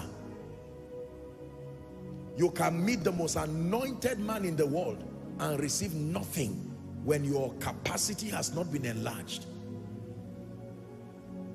Was Jesus not around Judas? Was Jesus not around Thomas? Why didn't they receive? Power, prayer and fasting.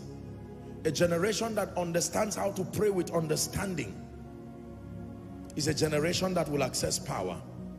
Show me a man of God that commands spiritual power with no honor to the ministry of prayer and fasting. I show you a dimension of an operation of a spirit, not the Spirit of God. If it's the Spirit of God, it will respond to the ministry of prayer and fasting. Prayer and fasting. Whatever attacks your prayer life has attacked your potential to encounter the power dimension of the Spirit of God. He spake a parable to the end that men ought always to pray and not to faint. There are men of God who do not submit themselves to intense moments and seasons of prayer and wonder why certain spiritual possibilities don't happen, and just generalize it and think everybody who walks in power is just faking it. No. There is an investment of prayer sacrifice with fasting. Let me tell you, food is good, but food can be dangerous if you don't have an appetite. You don't have the power to tame it. Are we together? Yes, sir. I know there are all kinds of arguments in the body of Christ about fasting. That's not my assignment tonight. But I'm telling you, if it is authentic spiritual power, power as of old you are looking for, the ministry of prayer with fasting. There are people, if by 7 a.m. in the morning you don't eat, it will be as if you are having headache. It's a spirit. I assure you, even medically, it's not even absolutely correct. The day you don't want to fast, you can stay even by 4 p.m. and forget. But the day you say, I will fast, 7:30, and some of you will use tom-tom or zobo to break that fast. Is that normal? Is that what will satisfy your hunger? It's a spirit.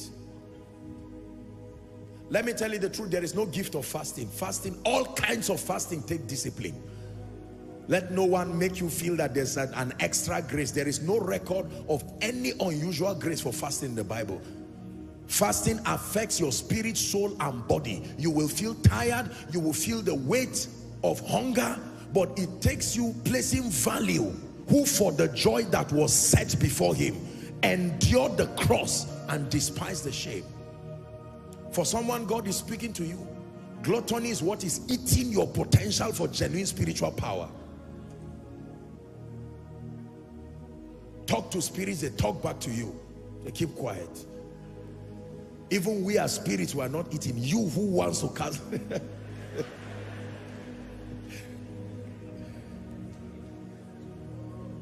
You don't just tell somebody, come. You don't just speak and you see people are just shouting. It takes more than laying on of hands, my brother. There is a testament. Praying, fasting. Many of us, if we check your prayer account, you don't have up to 1,000 naira. How much? And yet, you want to buy houses in the spirit. You want to buy estates. You are joking. With 1,000? Even in a credit system, the bank will not give you money with that kind of bad account. You need to up your game. Wake up in the night. Wake up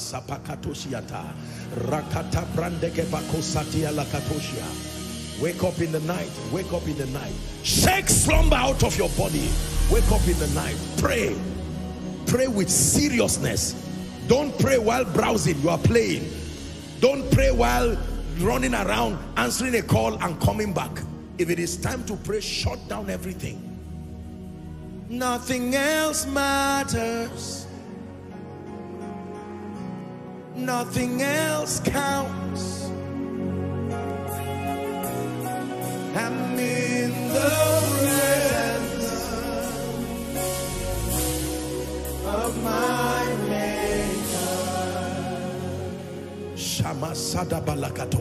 Lord, I pray concerning this assignment that you have for me. Who but you can empower a man to take the nations? Lord, there are sick bodies that need to be healed.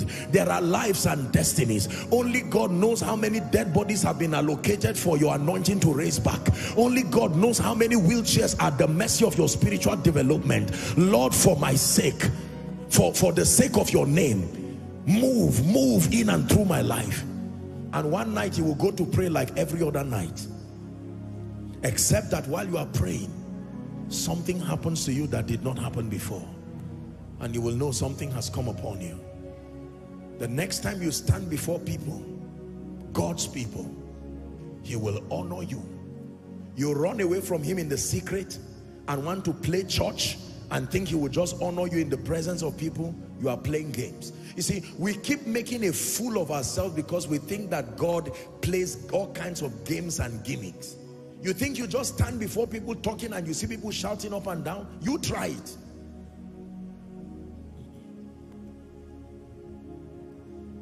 You must pray. You must pray. There are times you need to settle down. Pray. Carry your vision, what God has given you, place it on the ground and pray. Lord, you told me my assignment is to raise my 5 children. They will not fail. Father, you sent me as an apostle, as a prophet, as an evangelist for your glory. As I travel from nation to nation, Lord, I pray in the name of Jesus, let the 2 lift gates of the cities be open for the gospel. Let there be healings. Lord, you have made me a worshiper. Listen, hold on 1 minute. Let me talk to you, my dear worship people. Pray, oh, don't just have good voices for songs. You see, let me tell you why many people who sing don't bless people. They don't pray, they only train their voice. Voice training without a track record of solid prayer, the deficiency will show on stage, no matter how you twist your voice.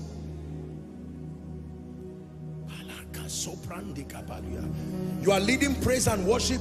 You don't just rehearse and clear your voice and take lemon and honey and come and sing. You are dealing with spirits. You are dealing with destinies. Take out time and pray. From that place of prayer, the difference will be very clear that you are carrying something on your head. Please, my dear people, pray. Worship team, pray.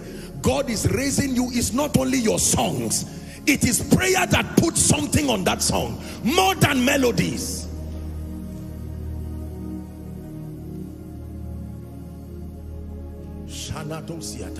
And you stand to lead worship. And as you just raise one song, the glory that emanates from your prayer altar through your voice just sweeps across the place, and you are seeing sick bodies getting healed. You are not even aware. Just one song, and they say, what kind of a worshiper are you? It's beyond songs. Beyond songs. It is in the place of prayer you will receive many songs. There are songs you don't have the brain to compose. They will come by the Spirit. Sometimes you will fall asleep while praying, and then you will hear the angels are singing Hosanna in the highest. The angels are singing.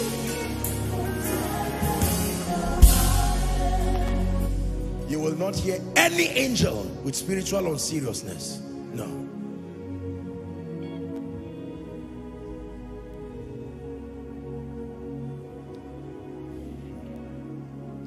Prayer and fasting. Please pray. I will not give you rules, but let me challenge you.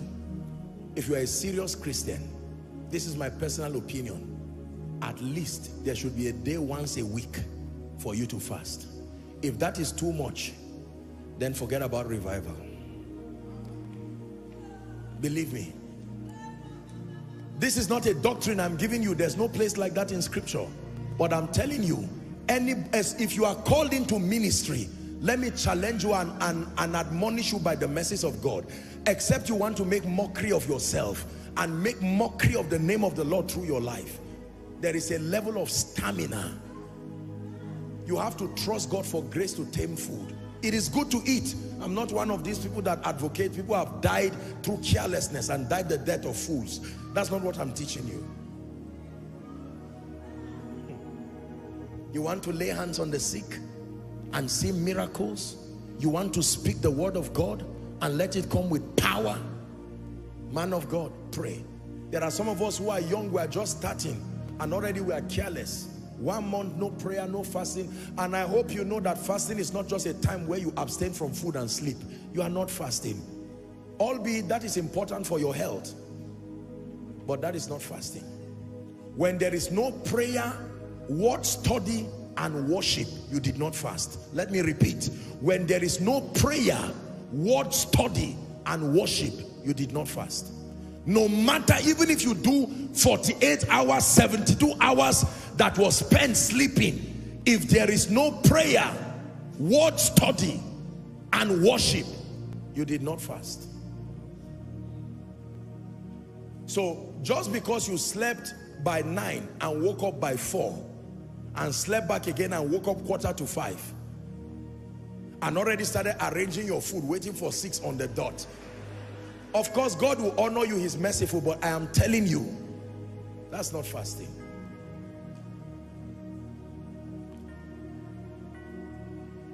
And we will never settle for less.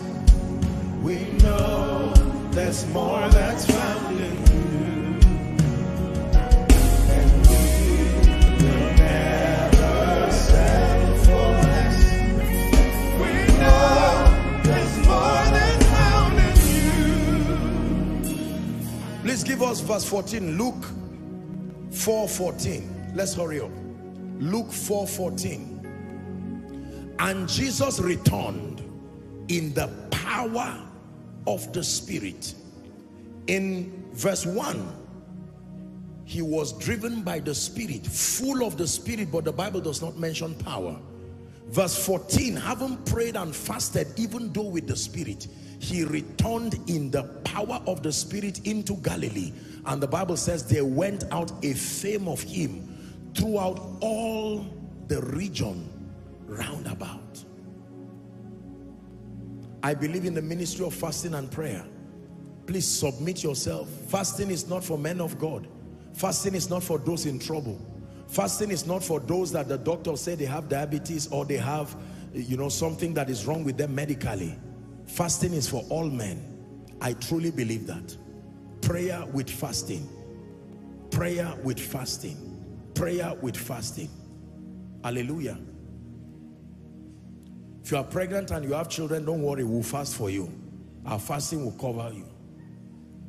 And even children too can fast. Let me tell you, don't over pamper your children until spirits enter them. Children can fast. They can fast and end by 12. It does not kill them. Don't say my child is too small, let him grow. By the time he grows, he already has. Do you think that it was a legion that entered the madman in Gadara in one day? They kept coming and calling themselves and said this man is unavailable to, until they became a legion. Encounter with the Spirit of power. Number 2, the second platform. I hope you got my arrangement, that I'm giving you 3 biblical platforms for accessing power with God. Number 1 is through encounters. Encounter with the Spirit of power. And that there are 2 conditions. You want to encounter the Spirit of God with his power, your heart condition, and then the ministry of prayer and fasting. Number 2, the second platform for accessing power is power that is accessed through the understanding of Scripture. There is a dimension of power that is accessed through the understanding of scripture. You can also put in bracket, comprehending the mysteries of the kingdom.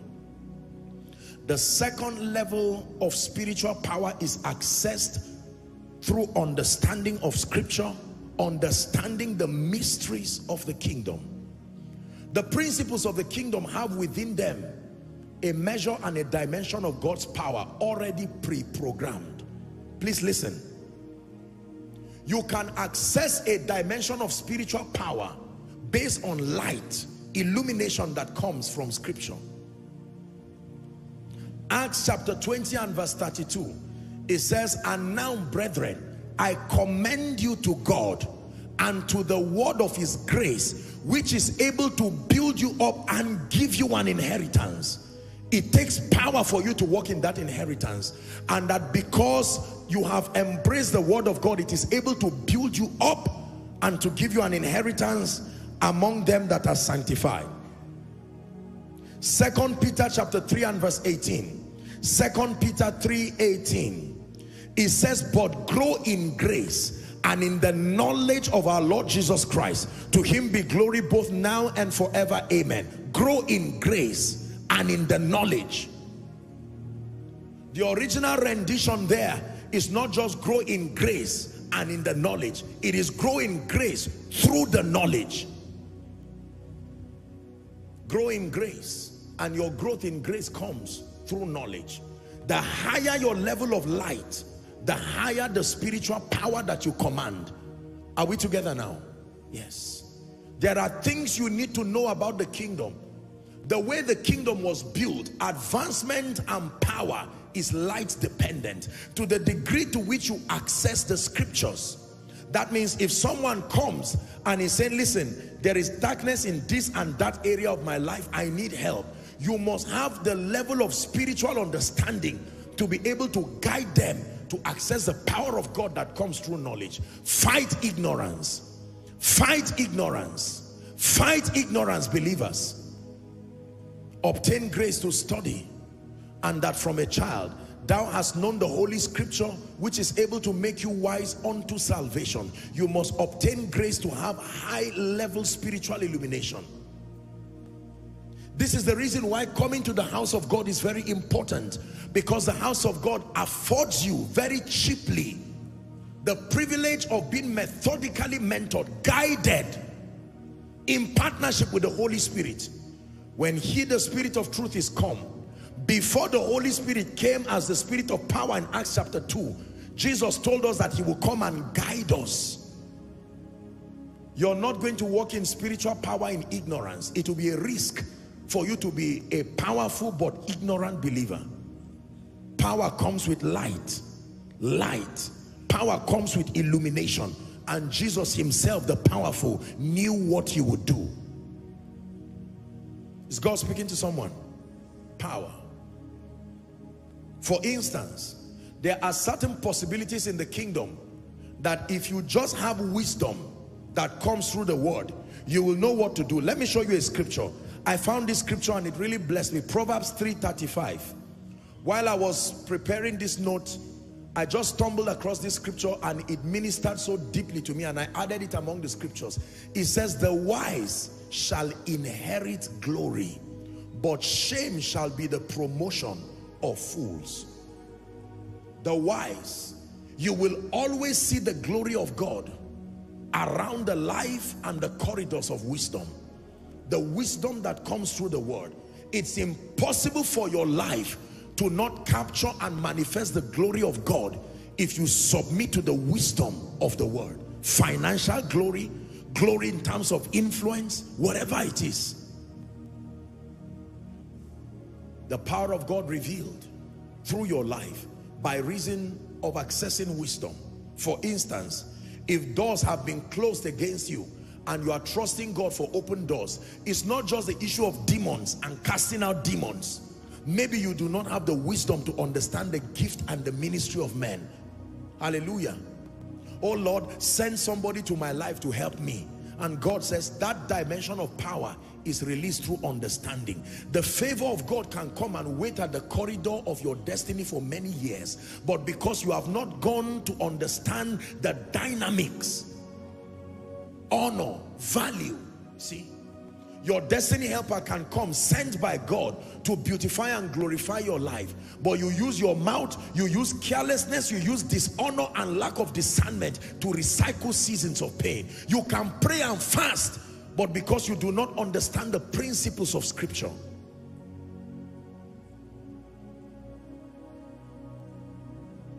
Hallelujah. This is very important. You must learn the ways of God. There are many of you who don't read books. You don't study any material, you don't learn. The Bible says, buy the truth and sell it not. It takes hunger and diligence. Please go online and listen to my message, Buy the Truth.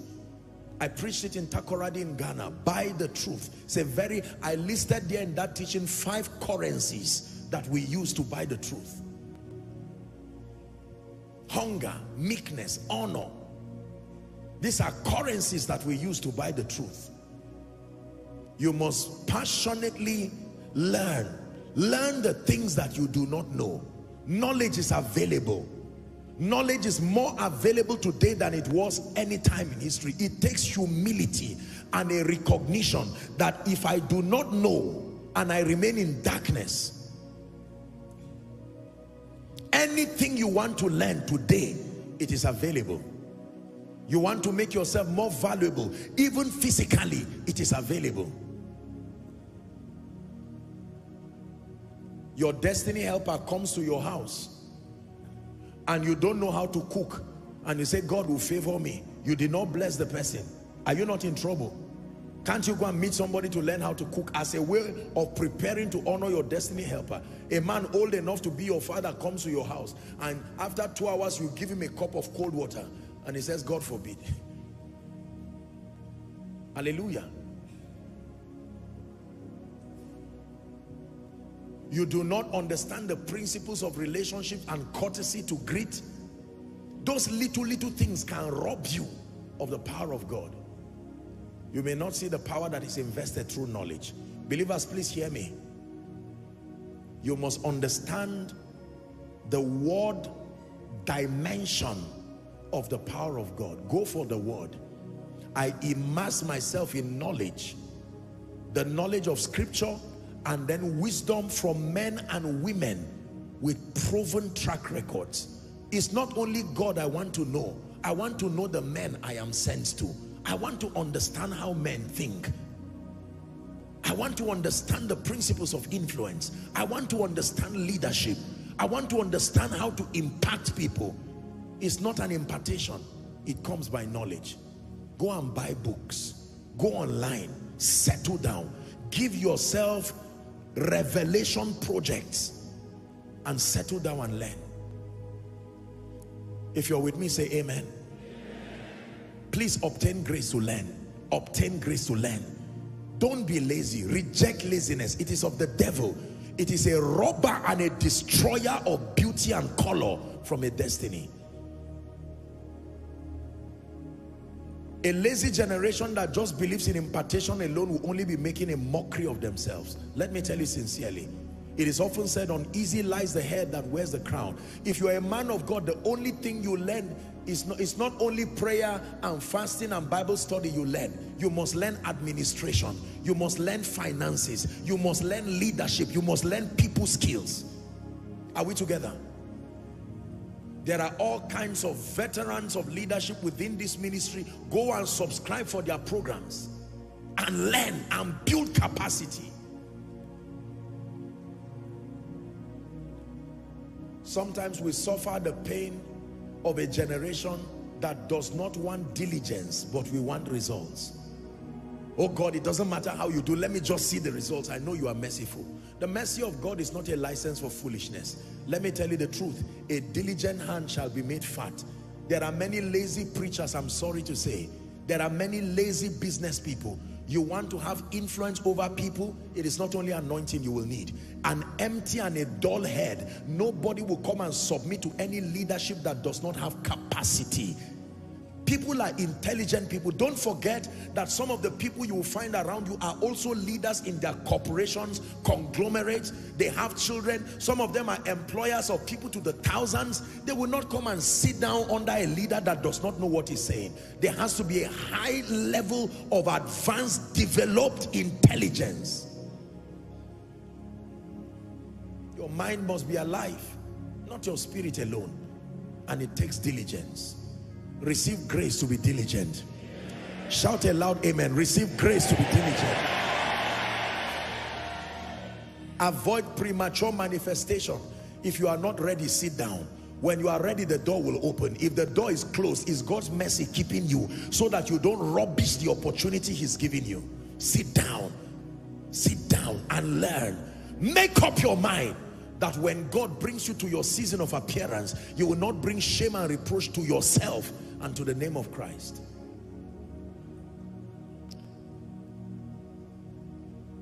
Hallelujah. The understanding of scripture empowers men to release that dimension of God's power. The Bible says, there is he that scattereth and yet increaseth. There is he that withholdeth more than is meet and tends to poverty, to penury. That means if you're a greedy person who is always withholding, forget about increase.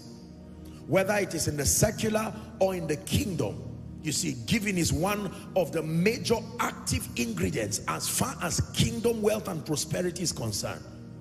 God will not trust you. I hope you know that wealth in the kingdom is not an achievement. No. Maybe in the world it will be, but in the kingdom, wealth is a trust from God.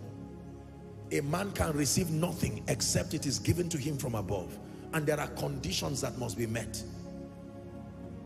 God loves everybody, but according to Matthew chapter 25, I think from verse 16 or so, the parable of the talents, the Bible tells us very clearly that he gave unto one 5 talents, he gave unto one 1 talent, 2 talents, he gave unto one 1 talent, according to their several abilities, not according to his love for them. He loved all of them, but he gave them according to their capacities. And at the end of the story, we see that he was just and fair to have done that. In the kingdom, God will not cast his pearl before swine. You want God to commit to you the grace for nations and territories. It has to rise and match your level of spiritual and intellectual acumen. Number 3. What is the third platform for accessing the power of God? 1, we said encounters, particularly encounter with the spirit of power. Number 2, power that is released through knowledge, understanding of scripture and the mysteries of the kingdom. Number 3, power that is accessed through covenant alignment with anointed vessels. The third dimension of power, don't assume you understand what I'm saying, is power that is accessed by coming into covenant alignment with carriers of spiritual power, carriers of the anointing. In Philippians 1 and verse 7, popular scripture, Philippians chapter 1 and verse 7, the last sentence there says, ye all are partakers of my grace. Paul did not say ye all are partakers of the grace or his grace. He knows that it all belongs to him, but with respect to what he was teaching, he said it is grace given to me, but you can be partakers of it. Ye all are partakers of my grace. There is power that is accessed through genuine connection, covenant alignment with men and women that have been so trusted by this grace from God. It is true.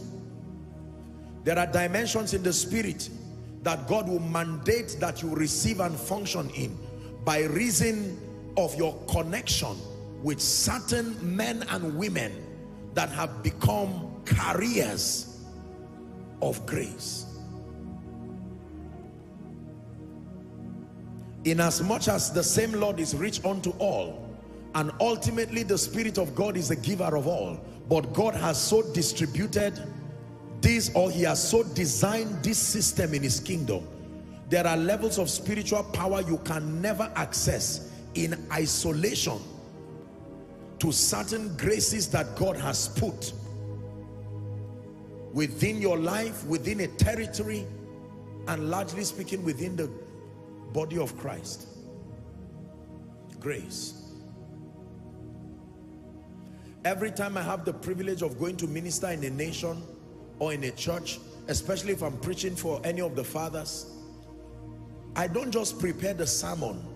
Among the many things I prepare, I also prepare my heart, and I try to study by the Spirit and through experience and through scripture the various graces that are at work in the life of those individuals, so that on one hand, as I go to bless them by the privilege God has given me, on another hand, my heart is open to receive.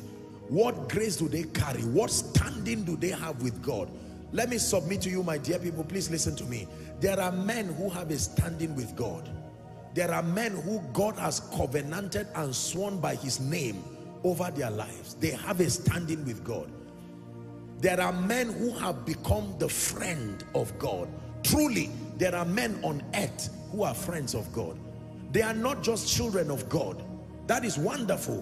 But by reason of relationship and intimacy, they have come to a point where God can call them friends.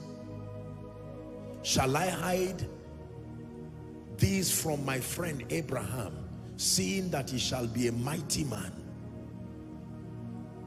One of the proof of friendship is that you are not afraid of opening anything, including secrets. When someone is your friend, you can open even things that are not privy to everybody and say, this is it, you are my friend. Hallelujah. There are deep things that, even though everything is with respect to scripture, you have to get to a stage and a level with God where God will show you certain things that make for national impact, territorial impact across regions and continents. You can be a friend of God, and that comes through living a life that desires to please him completely. You can be the friend of God. There are people who have a stand with God. That means you can tap into their walk with God and experience certain possibilities that your personal spiritual level has not yet gotten you to the level that you should have. Do you understand what I just said? That means based on your personal spiritual level, some of these results and possibilities should not be happening in your life, but you can tap into their grace, their covenant, and their walk with God. And you will find yourself manifesting possibilities that are far higher than your personal level of spiritual growth, even before you enter it. It's true. It's true. I have seen people carry graces. I have seen people manifest possibilities that when you vet them scripturally, their level of intelligence and spiritual acumen has not gotten them to the point where they should be commanding that level of result, but they have been able to align through understanding, humility, meekness, genuine covenant connection. I'll give you an instance. Elisha, there is no record of Elisha being personally and meticulously trained by Elijah. We know that the sons of the prophet were the ones who were being trained by Elijah. Elisha poured water in the hands of Elijah. That means when he was going for his lecture, he would serve him and wait and allow him teach the sons of the prophet. So based on his level of renewal, based on his level of what do we call it now, maybe his level of spiritual transition, he could not have even received that anointing, not to talk about a double portion. I'm sure that's why the sons of the prophet were very casual, because they knew that this guy was only wasting his time. But he stood there with hunger, and he says, all right, you desire this, you have used honor, you have used submission, you have used genuine connection. If you can see me as I'm taking. And that mantle came upon him, and the sons of the prophet testified. They said, the spirit of Elijah doth rest upon Elisha. Another example, when Jesus sent the disciples 2 by 2 and sent them 7 by 7, I hope you know the Holy Ghost had not come upon them yet. They were not saved. None of them was born again, because Jesus had not been glorified. There was nowhere they would have been saved, because Jesus had to die and to resurrect by the glory of the Father for anyone to be saved. So they just went with his word under his covering, and as they went to preach, the Bible says they returned rejoicing. They marveled because they didn't feel anything. There was nothing around their life that should produce that result.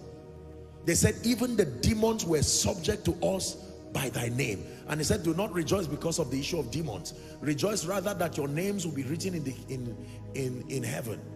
That should be the basis of your joy. It is possible to come under a ministry like this, and while you are still learning the principles of prosperity, while you are still learning the principles of dominion, you can genuinely come under this grace and start seeing certain results happen in your life even before you get to that realm. There are people who have entered that realm already. You will see that if you ask them and say, defend these workings of the Spirit, they will tell you sincerely, I am still growing. However, because of their covenant connection with understanding. You have heard me tell you, my precious people, fans, there is no inheritance for fans. I am a fan of this. There is no inheritance for well-wishers. It is people who connect with understanding. Hallelujah. You look, for instance, at a ministry, respectfully speaking, like Redeemed, our Father in the Lord, Baba Deboe, and you see the spread of Redeemed globally. Let me submit to you, you will be joking to believe that that spread is just an independent reflection of every of the branch or every of the pastor's personal work with God. It will be a joke.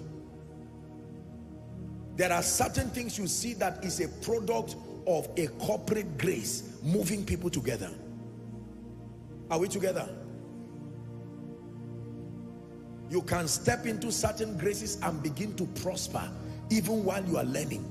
People will see you and they will mistake you. They will even say, listen, come and teach us about wealth and prosperity. And you say, listen, I will only embarrass myself. I'm still learning. It's just the grace of God that is at work in me. Some of these graces are activated through the power of prophetic speakings. Like when they speak over you, like you are about to receive this night. You see, as you receive it with understanding, the realm of the Spirit responds to the fact that you received it. Listen, when he said by this time tomorrow, he did not have to wait for everybody in Samaria one by one to believe. People just sat down and by the next day they were eating well under the corporate grace of a prophet.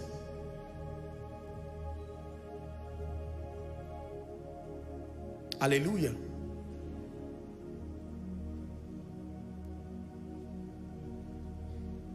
One of those profound revelations is our salvation. Imagine if everybody had to die on the cross. Jesus said, all right, I've done it for you. You saw exactly how I did it. Everybody get a carpenter, be on your way to any mountain around your area and die. There would probably be less than 100 people who will be saved by now, because nobody will want to die. Yet he did the dying, and then he got up as a conqueror and came to you. You do not qualify. It should never be for you. You are saved by grace, and that works even not of yours. It is of God, and no one, there's no boasting there. And he gave you his life, and you simply received it by faith, and it was credited to you in the realm of the Spirit that when he died, you died too. It's not just that he died and you received his life, it's that both of you too died. Galatians 2:20, I have been crucified with Christ. Nevertheless, it's not just that he died and gave me life, I also died with him. Nevertheless I live, yet not I, but Christ that liveth in me. And the life that I live in the flesh, I live by the faith of the Son of God. You look past my sin, my guilt, my shame, and poured your love. You look beyond me, oh. You look beyond me, oh. And you look past my sin, my guilt, my shame, and poured your love. You look beyond me, oh. You look beyond me, oh. I'm the one you have shown mercy.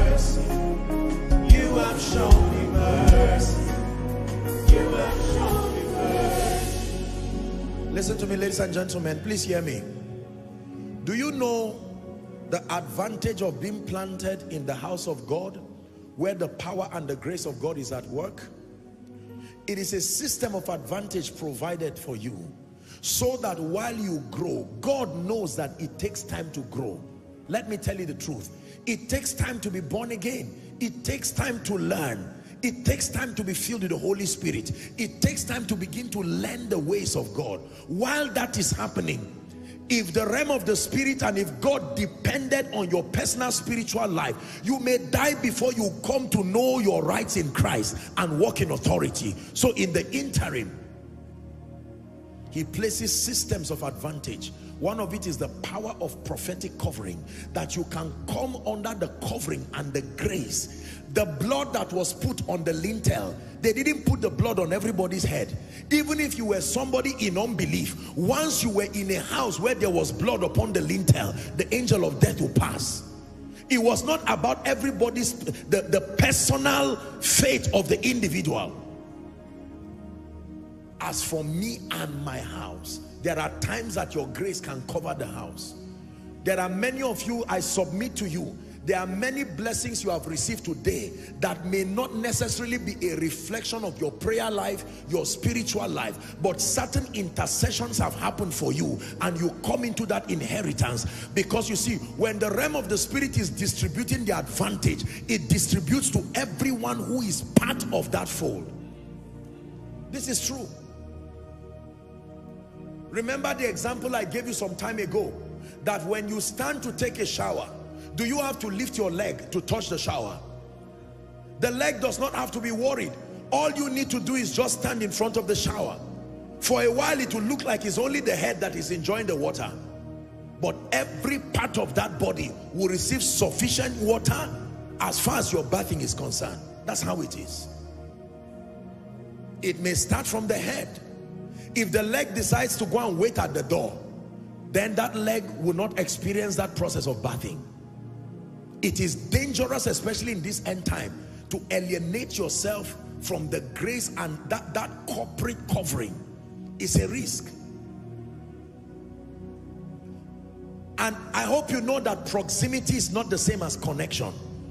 No, you can be close to an anointing, you can be within a house like this and yet not have anything happen to you. Look at Elisha. He was very wise. He said, where is the Lord God of Elijah? As one who had already carried the double portion, he recognized God and he recognized Elijah, and the Red Sea parted, the Jordan parted.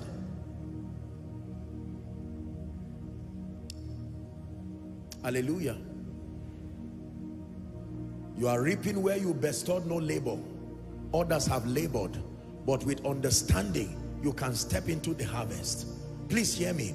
This is why, you see, if you are genuinely part of this ministry, my heart bleeds if there are certain graces that you don't carry in your life. Believe me, this is not pride. There are some graces and some dimensions of God's power that should never be a struggle for your spiritual life. While you grow to step into that realm in experience, there is already a portal that has been opened through sacrifice, and if you have the understanding, you can step on it. Do you believe what I'm saying?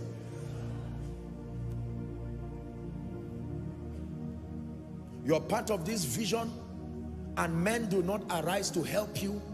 You don't experience the favor of God. The presence of God is a struggle. No, something is wrong. We don't claim to have everything, but there are some things he has given. And for someone, God brought you here to tell you, you and your family members, you are struggling. This is unnecessary. It's unnecessary. You cannot come to an oasis where there's water and then you are struggling and begging and crying for water. It ought not to be so. They came to the one who supplies bread. He multiplied bread and gave everybody. They ate and didn't know what to do. There were 5 loaves and 2 fish. 12 baskets left. There are certain graces that should be at work in your life in this house. You see, everybody rejecting you nobody opening up doors for you. You cry and there's nobody helping you. You are rejecting the investment of the Spirit. You are also rejecting the possibilities that reside within this place. Is someone learning? We also give that which we have received. Not every grace you see here just came as a result of personal encounters. Out of the abundance of that which we have received from the fathers, that is speaking, it must speak in your life too. In the name of Jesus Christ.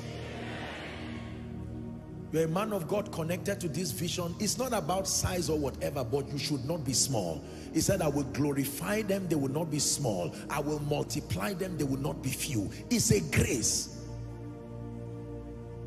Have you accessed the hear ye him anointing? Have you accessed the grace for favor? What is it about the house rents that God cannot arise and wipe your tears? Yes, you are learning, but can you not come under that grace? It's more than money.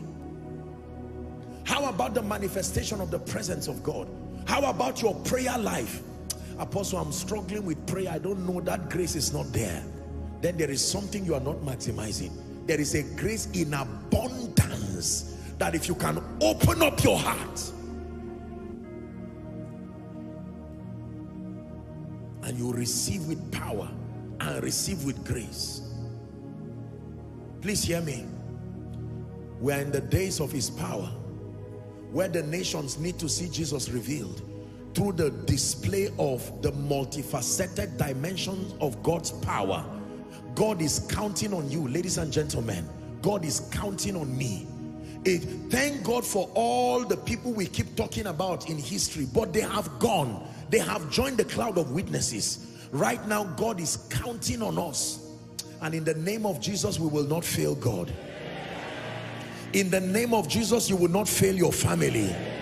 In the name of Jesus, you will not fail this nation. The days of his power, where we will start hearing that someone came out of here, and while he was on his way going somewhere, something just happened to someone and they said the baby is dead.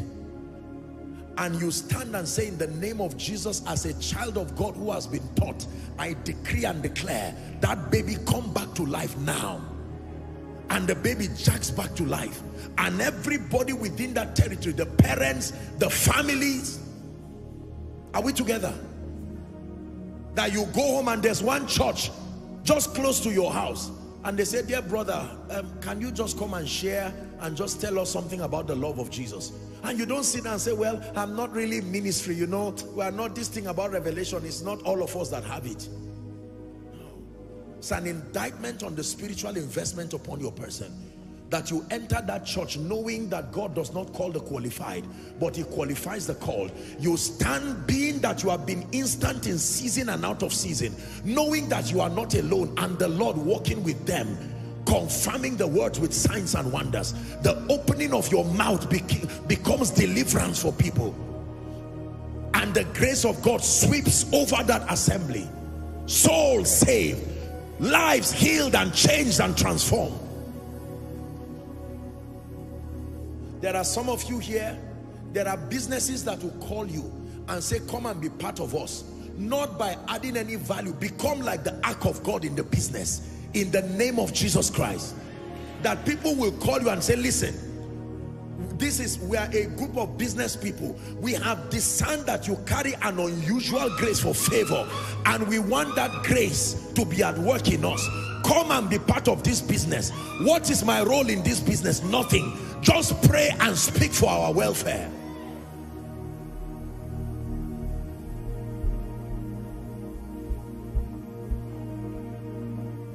That the least becomes as David. Please let me tell you this before we round up. Everything that has made you feel you are not up to, everything that has made you feel it is not for people like you, I want you to reject it tonight in the name of Jesus. It is true that there is room for growth and there are levels in the spirit, but can I assure you, Cast not away your confidence, my dear people. It has a great recompense of reward. Therefore, I cast every spirit that has kept you to make you feel that you are not capable. Maybe some of you in ministry, I cannot speak well, maybe I cannot sing well. Every spirit that has brought you down, demeaning and downplaying the investment of God in your life. You are afraid of laying hands on the sick because you are afraid of embarrassment. I curse that spirit right now in Jesus' name.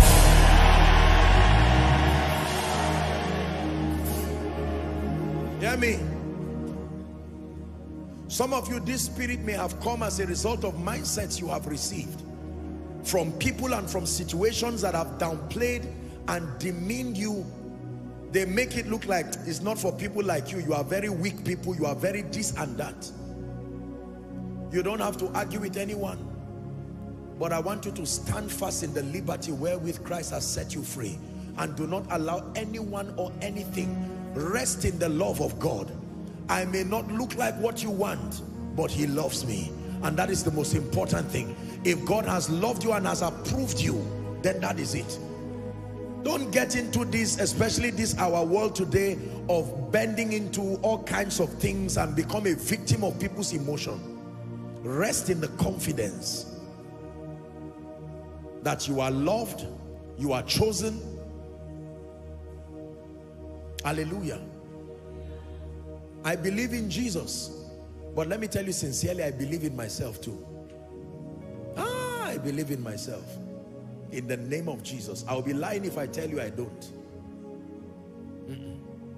I believe in Jesus, but this man standing before you, I believe in myself. My only limit in life is the voice of God and the law of process. I don't see limitations in front of me. Truly, this is my mindset. If God sends me to any nation, as I go to that nation, I don't go there wondering what kind of demons are in that place. Will the people listen? No. There is a level of confidence, not pride, that you need to have to know that you can be trusted. God can trust you. Man of God, as we are wrapping up, the Lord is speaking to you. God believes in you. Even Satan is afraid of you, but you have refused to believe in yourself. Crying for the approval of men as the basis of your confidence. That is a big mistake you are making with your life.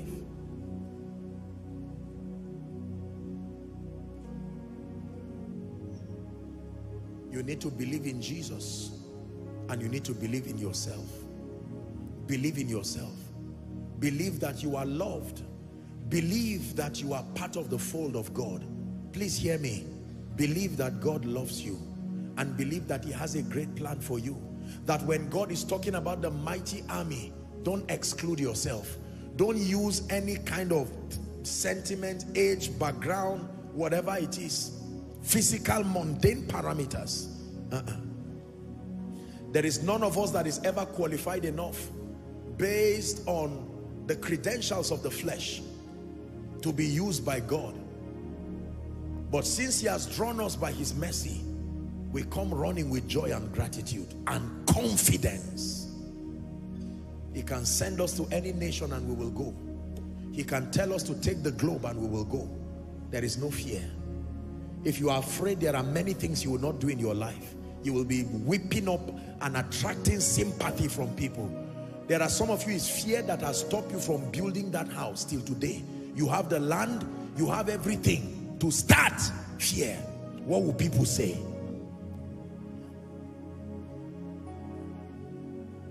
God must grant someone grace. For somebody, you should leave this meeting now, and by tomorrow, if somebody tells you I'm sick, tell him, in the name of Jesus, can I pray for you? I have been trained. I lay my hands upon you and I declare in the name of Jesus, who is the Son of the living God, be healed. Apostle, what happens is the person is not healed? Did you collect money? No. You'll get into trouble when you collect it if you collect money. Are we together? Someone comes and tells you, do you know every door is closed? How can I reach Apostle? And you tell him, well, you may not be able to reach Apostle, but do you believe? that I will stand and agree with you. And while you are saying that, the Spirit of grace is ready for you to speak. And you say, in the name of Jesus, I decree and declare, by the power that raised Christ from the dead, and woof, a miracle happens to that person. The next time they see you, they say, Pastor. He said, no, I'm a banker. I said, that's none of my business. It is the dimension of you that ministered to me that I will call. The Bible said they will call you ministers of our God. There are many of you, God is about to give you a new name. By reason of the mighty things that He's doing in and through your life. A new name. A new name. Some of you will sing and worship and sing to the nations, and just one song that God gives you will go across the globe, blessing and healing and lifting people. Hallelujah. That reminds me, come David, when is your worship program? I just remembered. We pray for you. This is a son in the house, and make sure you support him and pray for him. When is it? 19th. Let's pray for him. It's not about concert. It's not a time of jamboree. This is a worship time. You can go and stand there. You can go and be part of it. Get more information from him. Father, in Jesus' name, we pray for Dave, that he will sing the praises of Jesus to the nations. We pray for this worship experience coming. Lord, anoint him like never before. Anoint the worship team like never before. Anoint all the organizers like never before. Let no flesh be glorified in your presence. Lord, I pray that as he lifts up your name, you will respond to his needs. You will increase him. I use him as a point of contact to pray for the entire worship team. Lord, it's a new season for them. Oh, you will take these precious people to the nations. They will sing your praises across the length and the breadth of the nations, bringing revival, bringing hope, healing, and life to many. In the name of Jesus Christ we pray. Amen and amen. God bless you. I just thought to do this. Hallelujah. So encourage him. Some of you, after service, the Lord may lay it in your heart just to drop a seed and bless him. Why not? Encourage him. Encourage him. We believe in our people, and will invest in our people as God grants grace. Hallelujah. And don't come and say we should pray for you when you are not prepared. Let me just say it now, because believers are masters of do your homework and come. We can bless you for grace to do your homework. That one I will do it even now.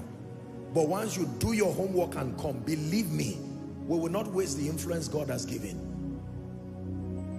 And when God lifts you, make sure you don't forget him. Please, don't bring shame to the Lord. Too many people have done it already. Let there be people who will stand. Even with a crown on your head, you can still let the nations know that he is king.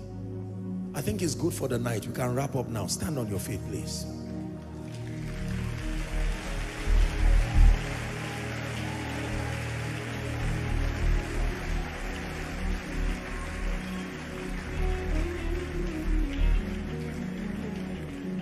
I want to pray one serious prayer over our lives, and I want everybody to receive.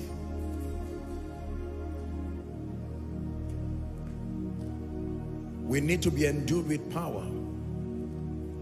Ladies and gentlemen, you are believers in Christ, and I want you to know that by reason of your being grafted into Christ, there are levels of power and grace your life should command. Power comes in levels, graces come in level, but you can receive. I want to pray and speak over your life, and I want you to truly receive from the depth of your heart. You will be surprised to see the kind of results you begin to command. You believe that? In the name of Jesus, I pray for you. Every season of spiritual dryness with no power, no manifestation of the word of God, you have come to Bethel, the house of God. I decree and declare in higher dimension of spiritual power, may it rest upon you now.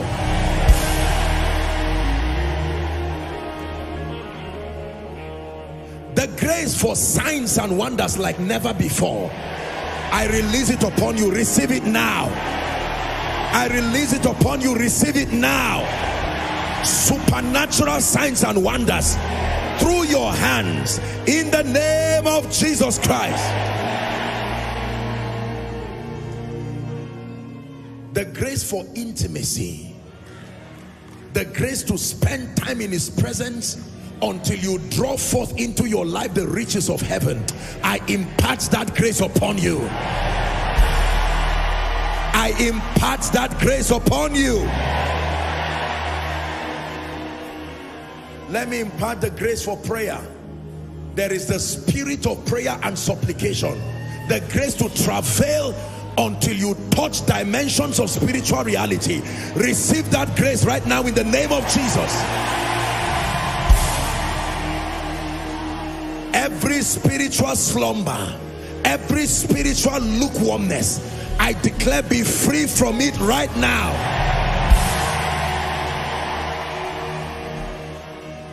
The capacity to understand scripture, high level spiritual illumination, I declare, may your eyes be open, may your heart be open, may your mind be open in the name of Jesus Christ. The fortitude to comprehend spiritual reality, I decree and declare, may that grace rest upon you.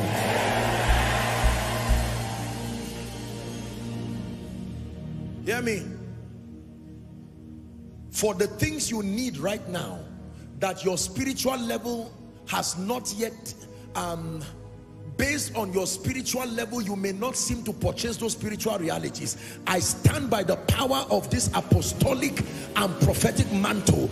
I still shift you to step into that level. I shift you to step into that level. Levels of favor, levels of honor, levels of influence, levels of speed.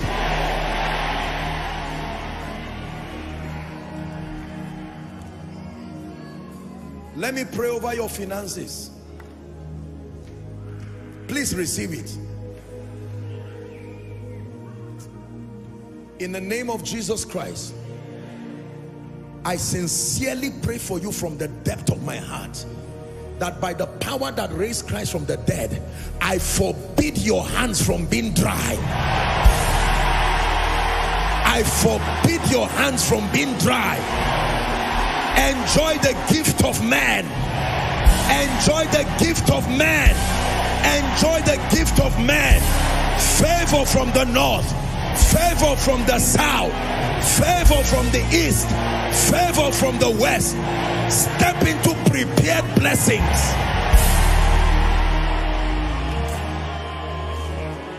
Hallelujah. Where you have been despised, from tonight I place a mantle of honor upon your head. Everything that has refused to grow in your life, I declare the grace that makes for multiplication and growth. Whether it's your work, whether it's your business, whether it's your ministry, experience exponential growth.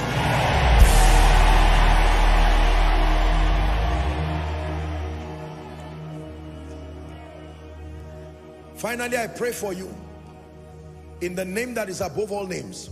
All the people who have been mandated to come and be blessed by your anointing, wherever they are, I decree and declare, by divine coincidences, by the leadings of the Spirit, I send them to your life to be blessed. I send them to your church to be blessed. I send them to your organizations to be blessed. In the name of Jesus. From today, I want you to carry this consciousness. I am a blessing. Say it, please.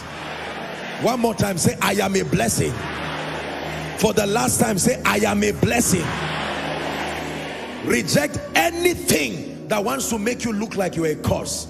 Anybody who does not appreciate you for who you are, just leave them with their ignorance. But as far as you are concerned, I am a blessing. Say it in the morning, say it in the afternoon, say it in the evening. Whenever you go to work, you are not just an employee waiting for salary. I am a blessing. The power of God is at work in me. I am a blessing. A blessing to your husband, a blessing to your wife, a blessing to your children, a blessing by reason of being a doctor, a blessing by reason of being a man of God. I am not a curse. I don't bring pain. I don't bring regret. There is no regret around me. I am a blessing.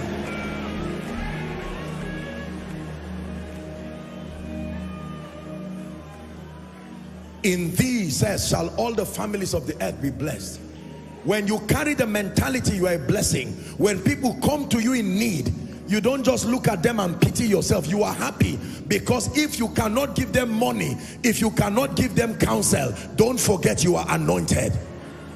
Don't say I cannot do anything. They may ask you for money. They may be confused, but there is something you have.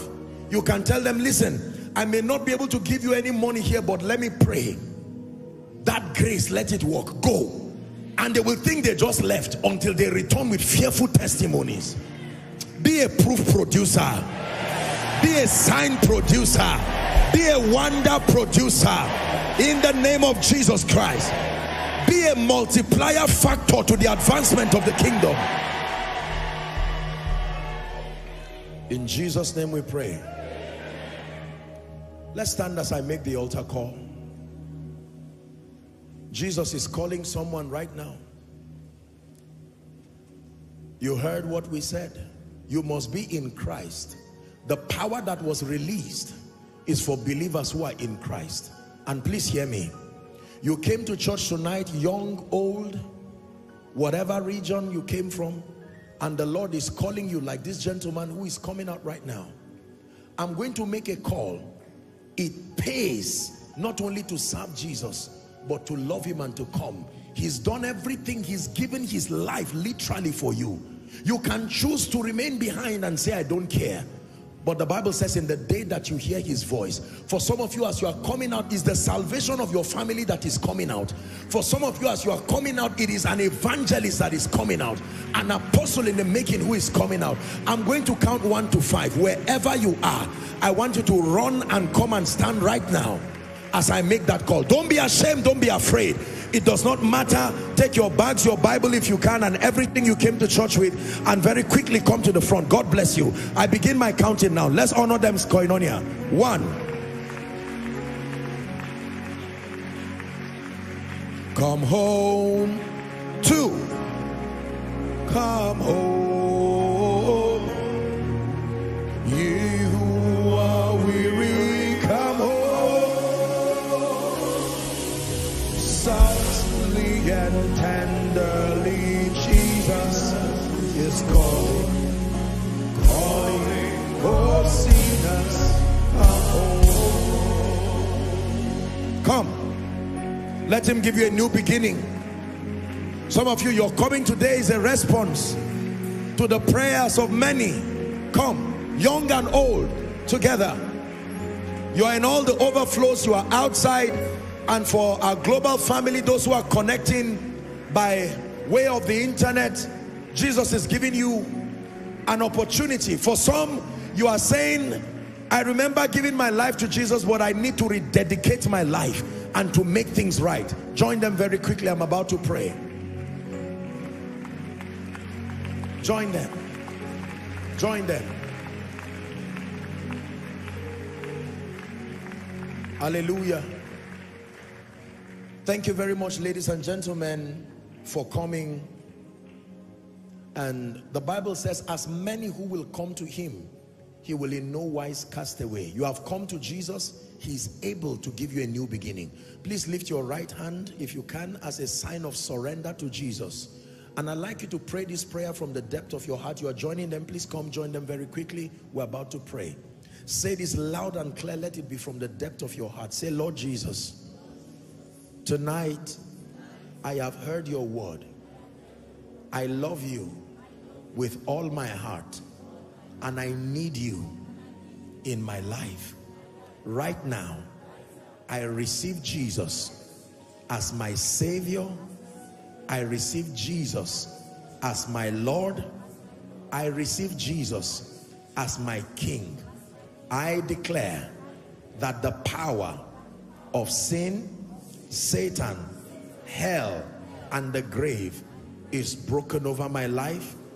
From tonight until forever, I am a child of God, the righteousness of God, and I go from glory to glory and grace to grace. Amen. Keep your hands lifted. Father, thank you for these precious, precious people you have brought. Thank you for those who are following online, making Jesus Lord of their lives. Thank you for those in all of the overflows. You have done this to bring glory to your name. This is what it's all about. And Lord, we thank you for bringing these ones to Jesus. They have come. I pray by the power of the Holy Spirit that based on the integrity of your word and their confession, we call them bona fide recipients of eternal life. We declare that you are the righteousness of God in Christ Jesus, that the power of sin, Satan, hell, and the grave is broken over your life.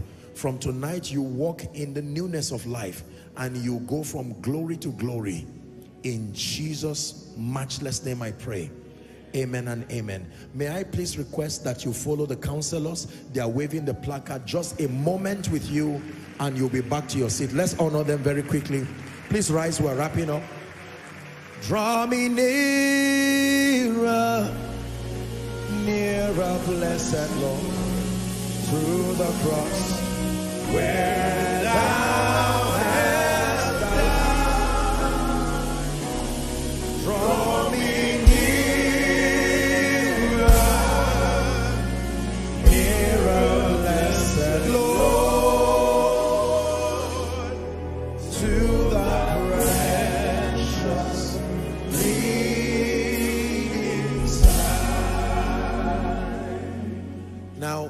we're fasting on Sunday. On Sunday we'll be fasting. Children can break their fast from 12. All our children, they can break their fast from 12. Pregnant women and those who have any medical condition, don't worry, we're fasting. Our fasting will cover for you in the name of Jesus. Every other person, let's see how God will help us. Because of koinonia, we may just stretch anything from 3. You can break so you have the time to plan before you come. When we are fasting as a ministry, please make sure you are part of it. I want you to look to our social media platforms for the prayer focus. Every time we're fasting, we declare a fast. There's usually a prayer focus to be able to guide you. You can have some time to pray and then take advantage of the prayer focus and have some time to just pray in the spirit. Prepare your heart. It's part of our spiritual growth process. We believe in raising people, a people of stature and a people of power. May I encourage you to use this week. Let it be for you a week of spiritual emphasis. Take the time to get quality teachings and camp with the word of God. Study and pray. Build stamina in the spirit. It says, meditate on these things. Give yourself wholly to them, that thy profiting will appear unto all. In the name of Jesus Christ. For tonight I declare that you are blessed. The hand of God is upon you. You have come, you return like Jesus in the power of the Spirit. And the results will be evident before all men. In the name of Jesus. May your hunger for spiritual things not diminish. May honor and grace be multiplied upon your life. For those of you traveling, we declare that your journeys are blessed. You go forth with joy and you are led forth with peace. And now may the Lord of peace himself grant you peace always and by all means.